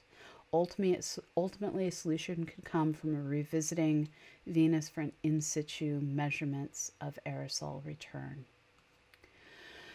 So they do look at the geology. Let's see what else they have to say. And then the rest of these are all. So geologic data is 8 to 15 orders of magnitude too high to support reduction of phosphate. So outgassing of mantle rocks would produce only trivial amounts of pH3. So they did look at the geology and the amounts aren't consistent. So what we're going to see today is a whole lot of hot takes on Twitter by people who haven't made it through the paper yet, but are determined to have a hot take. And people are already cheerleading their favorite spacecraft. So let's see what all is going on. Thank you for the paper, Moo Hoodles.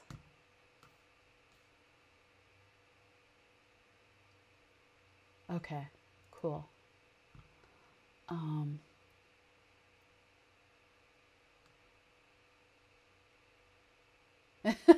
Rambler, that's a good thing.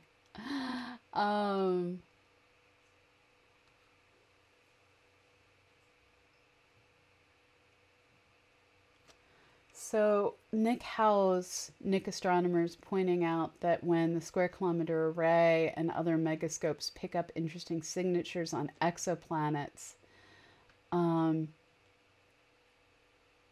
as one day they probably will, what hope would humanity have of doing follow-up? So this is an interesting quandary of, if we can't definitively say whether or not phosphine on Venus is a biosignature or chemistry, how do we use phosphine or any other molecule to identify life on other worlds? So this is where we're at. Oh, Ciro, I'm sure we will have the papers that scream that. I mean, in as far as astronomy gets, the title on this, oh, not the title on this, the title on other papers has been very clear. So the abstract on this screams as much as any abstract can scream. So this is the key line. Phosphine could originate from unknown photochemistry or geochemistry, or by analogy with biological production of phosphine on Earth from the presence of life. That's really as screaming as it gets.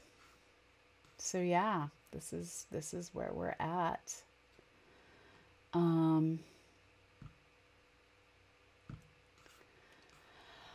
Okay.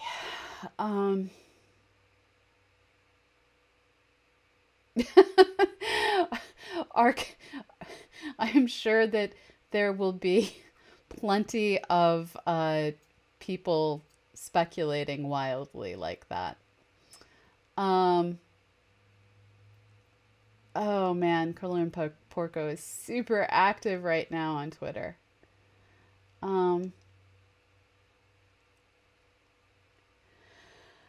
Oh man, so AstroWise asks, so is phosphine a good biomarker to look for anything to look for anywhere we're looking for life, as opposed to, say, methane? Okay, looking for the Dr. Funky Spoons tweet thread next.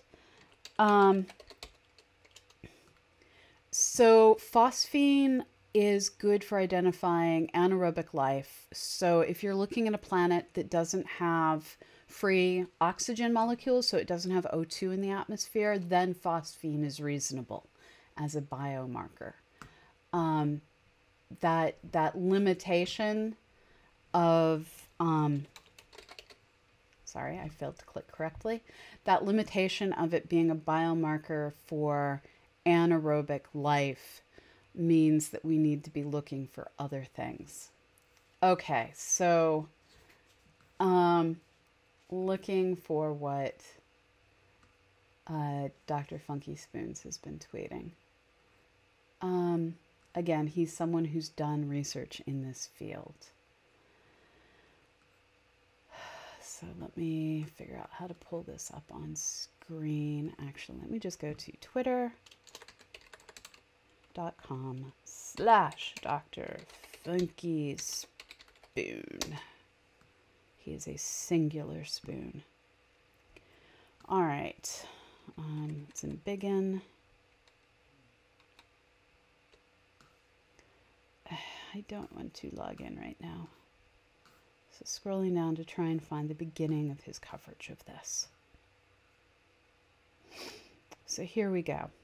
For your reading pleasure, free download of Life on Venus, A Barren World, Chapter 6 from Venus Revealed, where I first described why the emerging post-Magellan view of Venus has a plausible biosphere in the clouds. Here's why I've long believed that life in the clouds of Venus is plausible. It's not just that the cloud environment is moderate in temperature and pressure similar to Earth's surface, and it's not that the clouds are a stable and long-lived liquid environment. Unlike Earth's ephemeral clouds, which are wispy and discontinuous, the cloud decks of Venus are permanent, deep, stable, and global. And it's not just the ready availability of all the biogenic elements, carbon, hydrogen, oxygen, phosphorus, nitrogen, sulfur, and other trace elements including chlorine, magnesium, and iron, and the availability of both chemical and radiative energy sources to power possible life forms, plenty to eat. It's also the emerging picture of Venus, likely past habitable liquid water oceans for billions of years on the surface, plenty of time to develop a robust, complex, varied, and adaptable biosphere. When the surface dried out, where did the life go? Perhaps the clouds. Also, we're learning Venus, like Earth, has complex geochemical cycles involving interior surface and atmosphere. Volcanoes likely feed gases into the air, which makes clouds and are altered by sunlight, cycling back down to react with surface rocks and round and round. This complex chemical cycling creates a fertile environment for biological evolution. On Earth, life surfs along these biogeochemical cycles. Venus has the same active character and thus may be able to support a biosphere. It's true the clouds are composed extremely strong acid, but we keep observing acidophile organisms on Earth, and we simply don't know the acid limit of life. We really don't know and must keep exploring the entire solar system, but in my honest opinion, life in the clouds of Venus today is at least as plausible as life on the subsurface of Mars. I've been saying this for 23 years. So, yeah. And there he retweets to his chapter, to a post, his chapter. And here's an important point. The mechanisms for Jupiter and Saturn do not work for phosphine on Venus. Of course, there may be mechanisms which haven't been thought of, but the Jovian analogy is not good.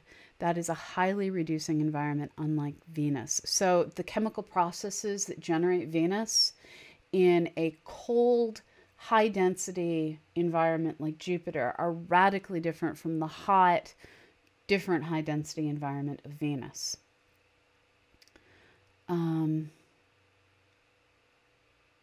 So yeah.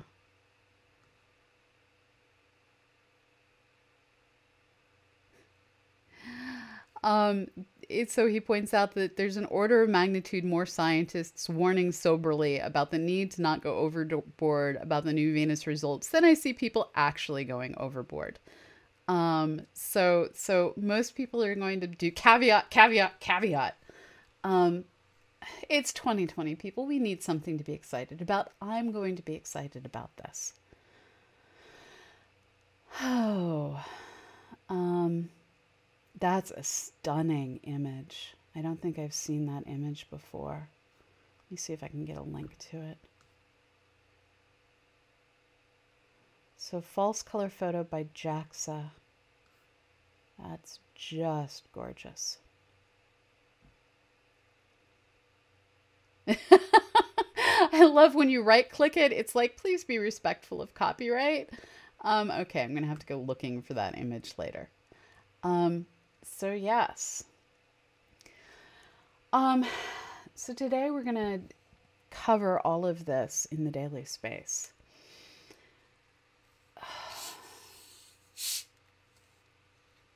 It's just kind of wild. Be excited. I'll allow it. I'm glad that you will allow it. I'm glad. Now I have my green screened bottle. Mistakes were made.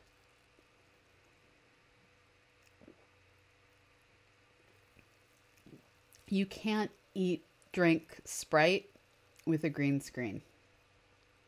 So the daily space is in 35 minutes. Yeah, Hex is saying pretty much what I'm feeling, that when this idea survives all this criticism, we can take it seriously as a very probable real thing. Yeah. So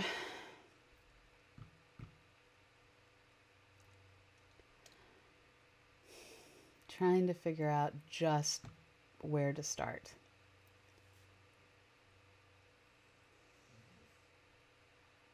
I think where to start is building the slides for today's daily space. Let me see if I can get them opened up. I need a different account to do that.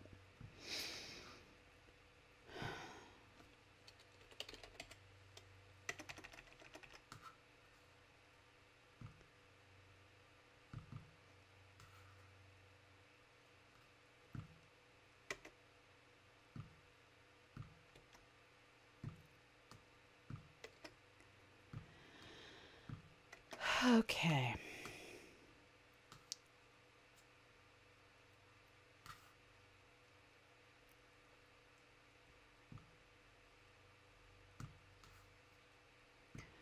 So here I go building the slides for the daily space. And I'm just going to go ahead and open up with the slide from Sarah Seeger. I think I screen captured it. Yep, I did. So I'm going to go ahead and open with Sarah Seeger's statement that, oh no, this is a different one. Sorry. Failure to drag, failure to drag. That's the one I wanted to start with.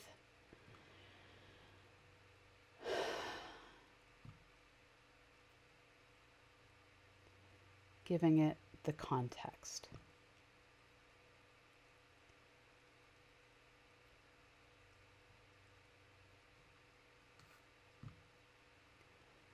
So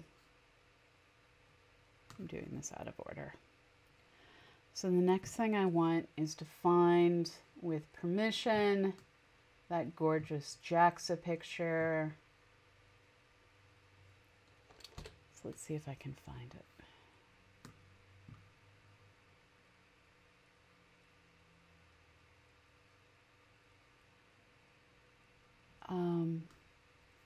There's so many things going on in the chat. One second, and I'll try and catch up.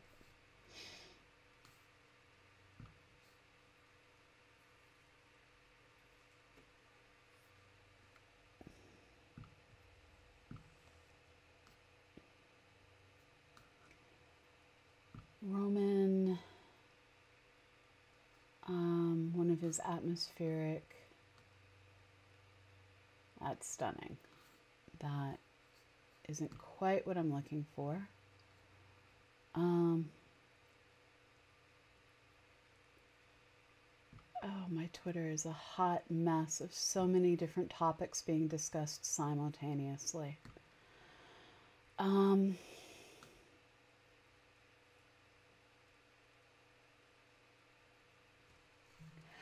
I agree with what Arnstra is saying, that the authors are really challenging people to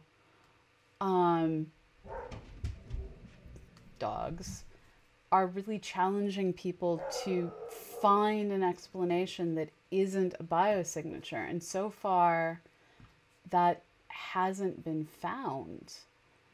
Here we go. Here's the JAXA photo I want.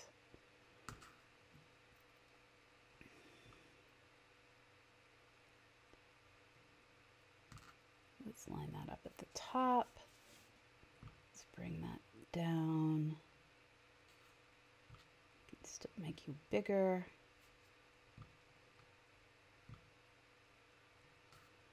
Okay, so here's a stunning look at Venus. I can still probably make a little bit bigger. Yeah, I'm gonna go with that.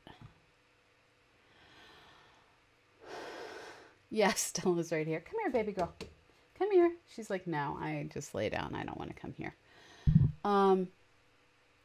We are now in the sausage making part of the program. It's true. It's true. Oh, it was an apod.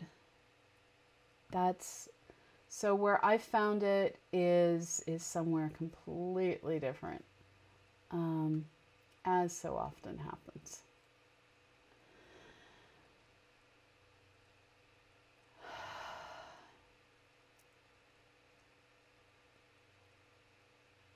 Yeah, that would be amazing, Ark. That would be amazing. Adam, how do you figure out that it's 87%? How do you figure that out? So here's where I found the photo. It's a terrible looking link, but here's where I found the photo. So I need the life cycle in the Venusian atmosphere. That I believe is this screen grab that I did. Yeah.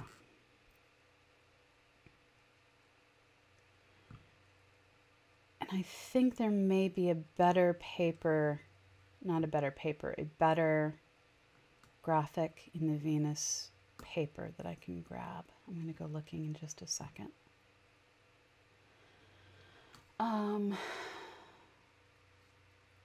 So many windows, so many windows, so many monitors. I'm grateful for the monitors. So many windows. Nature, astronomy, phosphine.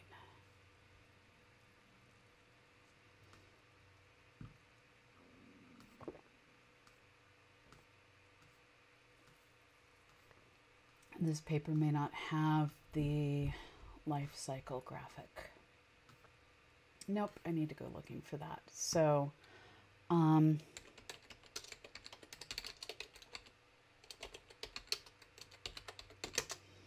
that's okay.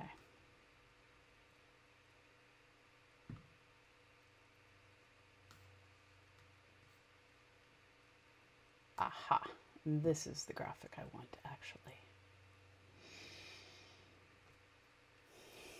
So we're gonna zoom in on this graphic and use this graphic.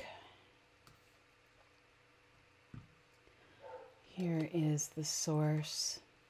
Beth, if you're here, this is where I just grabbed that image from. Are you having fun yet, everyone? Are you having fun yet?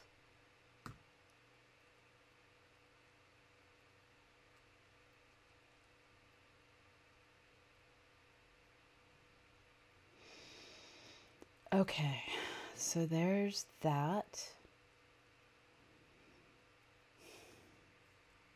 All right, so here is where I'm going to try and explain what phosphine is.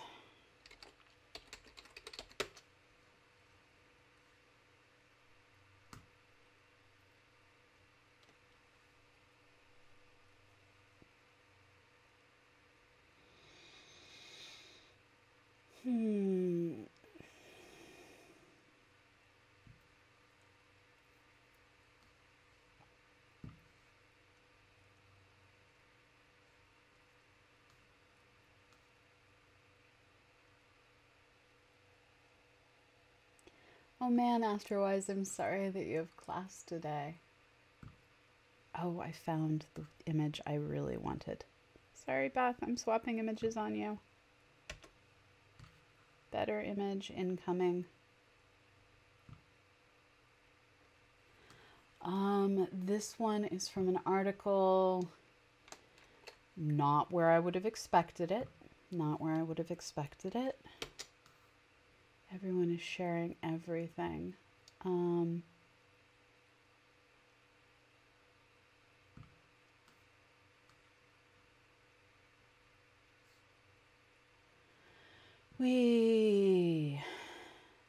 Okay. So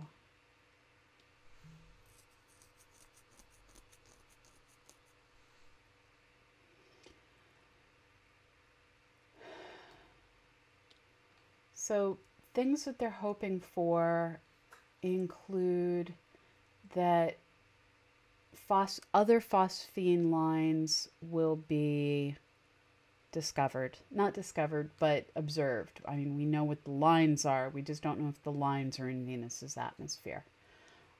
Language is confusing people.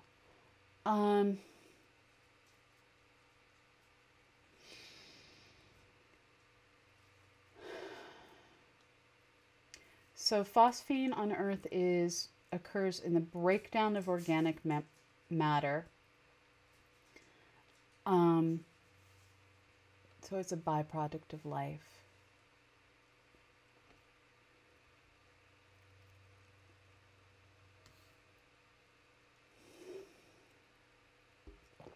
Thank you, Raj.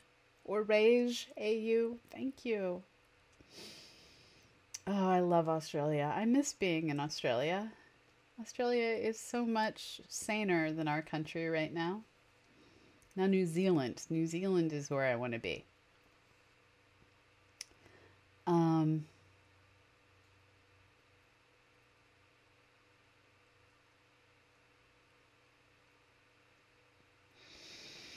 Okay. So there's also been news about dark splotches in the atmosphere.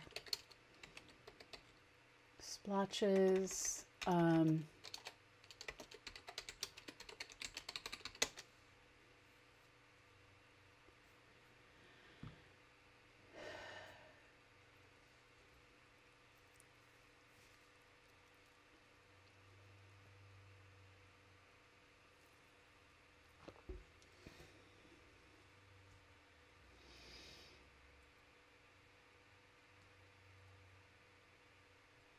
sorry, I opened Twitter to see what was going on, and my brain broke at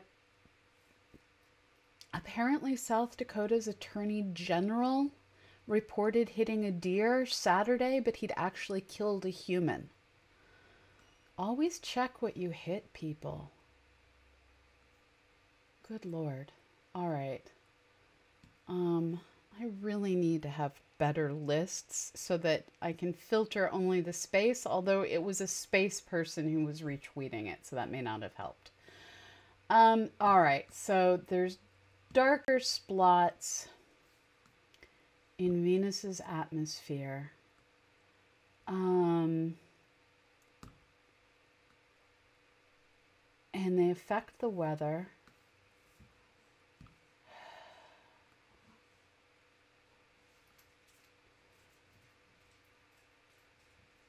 So dark patches called unknown observers. I'm trying to put together a whole lot of different information right now. And it's really hard.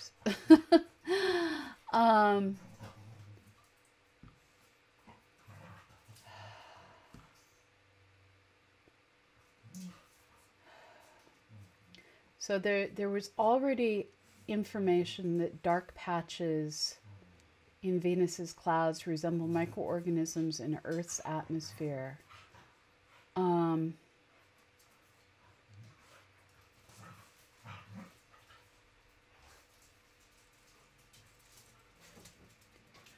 So there's just a whole lot of different things all pointing towards this together. Trying to find more information on the dark splotches. I need to try and pull up the press release. That's a different window. But I don't want it to be on that screen because I have to search my email. And I love all of you, but I'm not searching my email in front of you. Yeah, my streams are crossing on Twitter right now because one of the where did my Google Drive link go? One of the poli-sci people I follow is now tweeting about Mars and not Mars, about Venus, and the planetary science people I follow are tweeting about politics and yeah.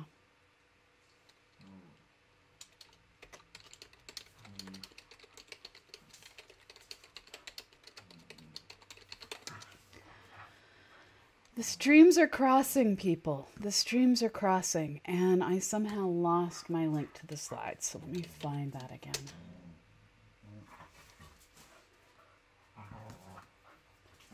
Okay.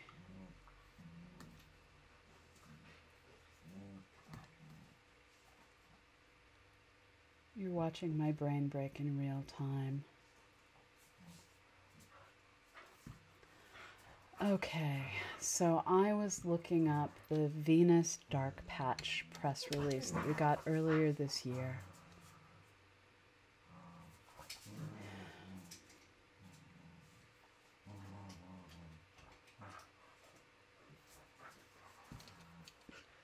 Venus dark patches.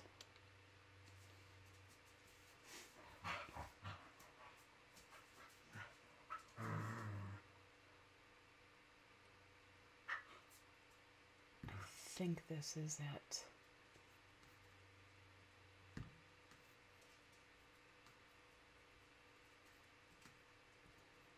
Okay, so here's what I'm looking at.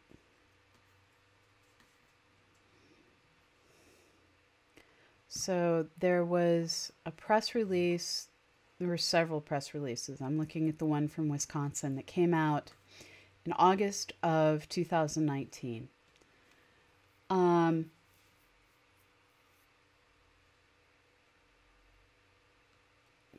me begin. So let me look on the word dark. What is curious about Venus's clouds, other than they are unlike anything on Earth, is that in those clouds are mysterious dark patches dubbed unknown absorbers by scientists as the tiny particles that make up the patches soak up most of the ultraviolet and some of the visible light. The patches were first observed by ground-based telescopes more than a century ago. They ebb and flow over time, changing their distribution and contrasts.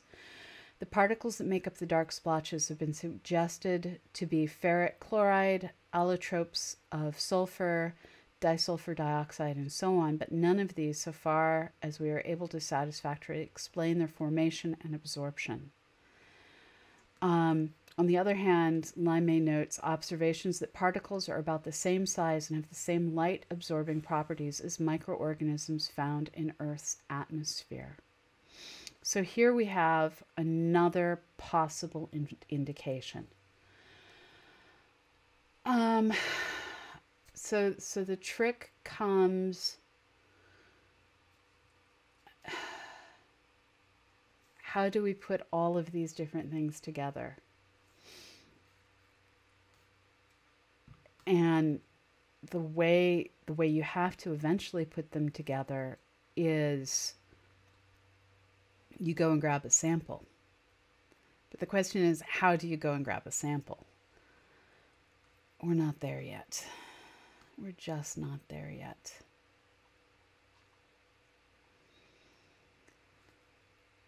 All right, so let's switch back. I keep killing off the page where I have the slides open because sometimes I am a moron. Okay, let's move you over here. Let's move you over here.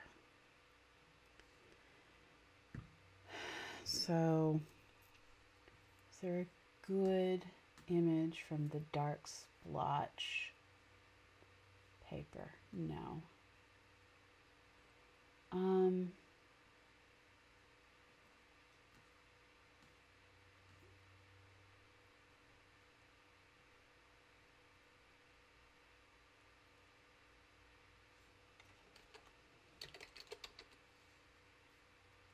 So I'm looking to quote the text from the Wisconsin paper, or a press release rather.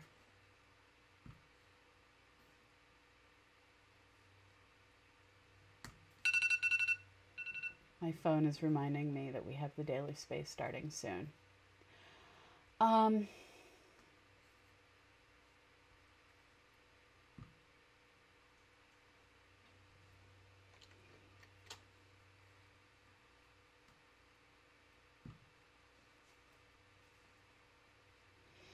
Today is apparently going to be the day of frantically trying to learn new science.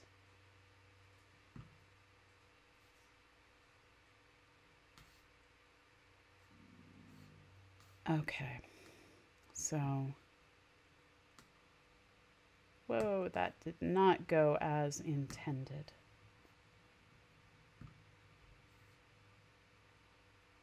I know, Star Stuff Studio. Whee! So much fun. So much fun.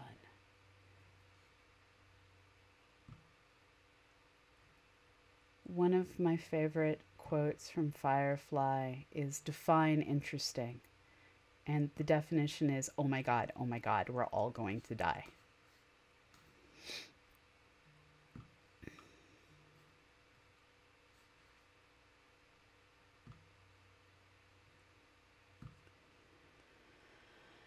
All right, so pulling the different things together. I need to look at my script. I need to check that my teleprompter actually has battery this time. Yes, it does. All right. So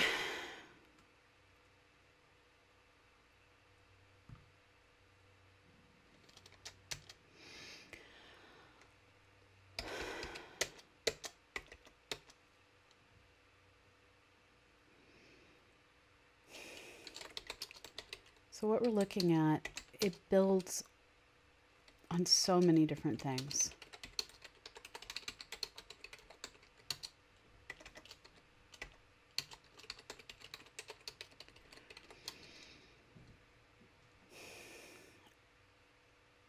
My uncomfortable look in the silence is because I don't want to screw this up. Today could be the day when humanity says,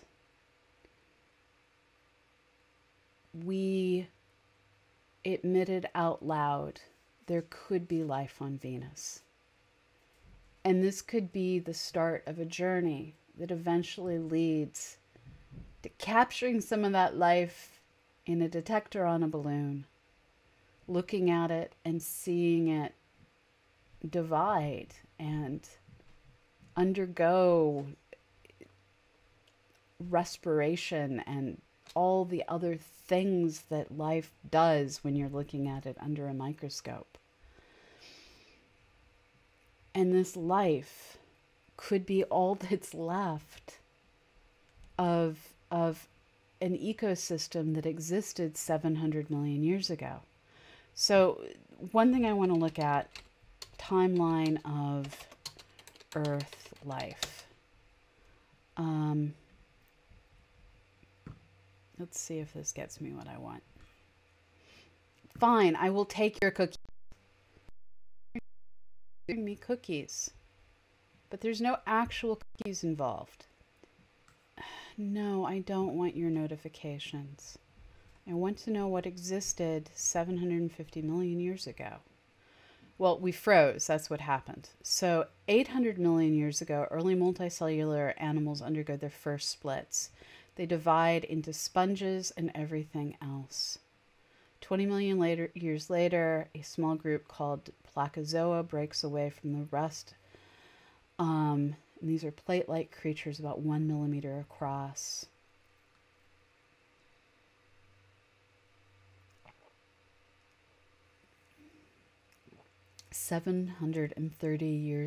million years ago, we had jellyfish. So it is entirely possible that at the point in time that Venus underwent whatever hellscape transition it underwent to become that world we see today, that prior to that there were jellyfish, there were sea sponges living in the oceans of this world. This is such a different picture from what we're used to.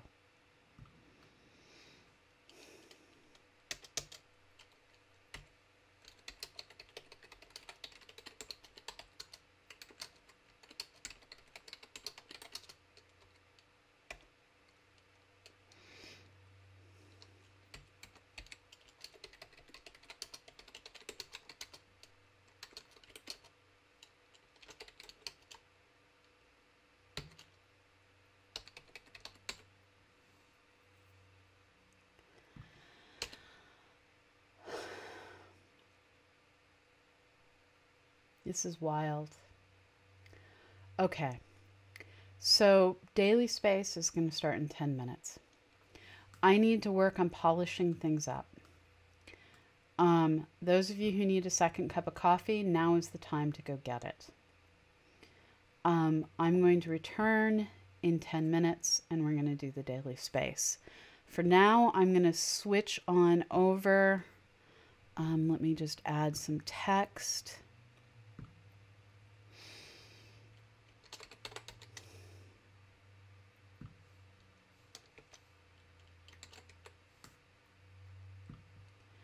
So,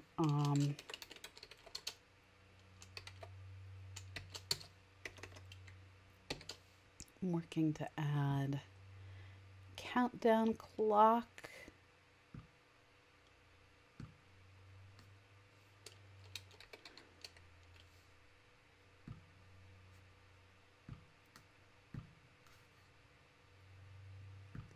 Let me get this set correctly.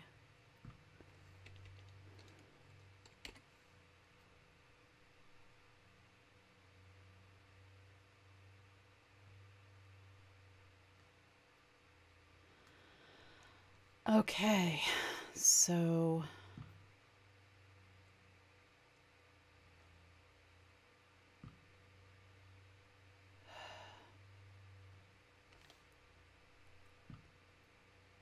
we're going to go to rockets in just a moment.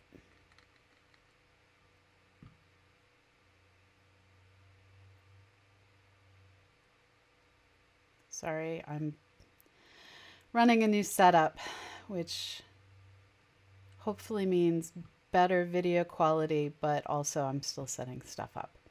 All right, I'm going to go to rockets, and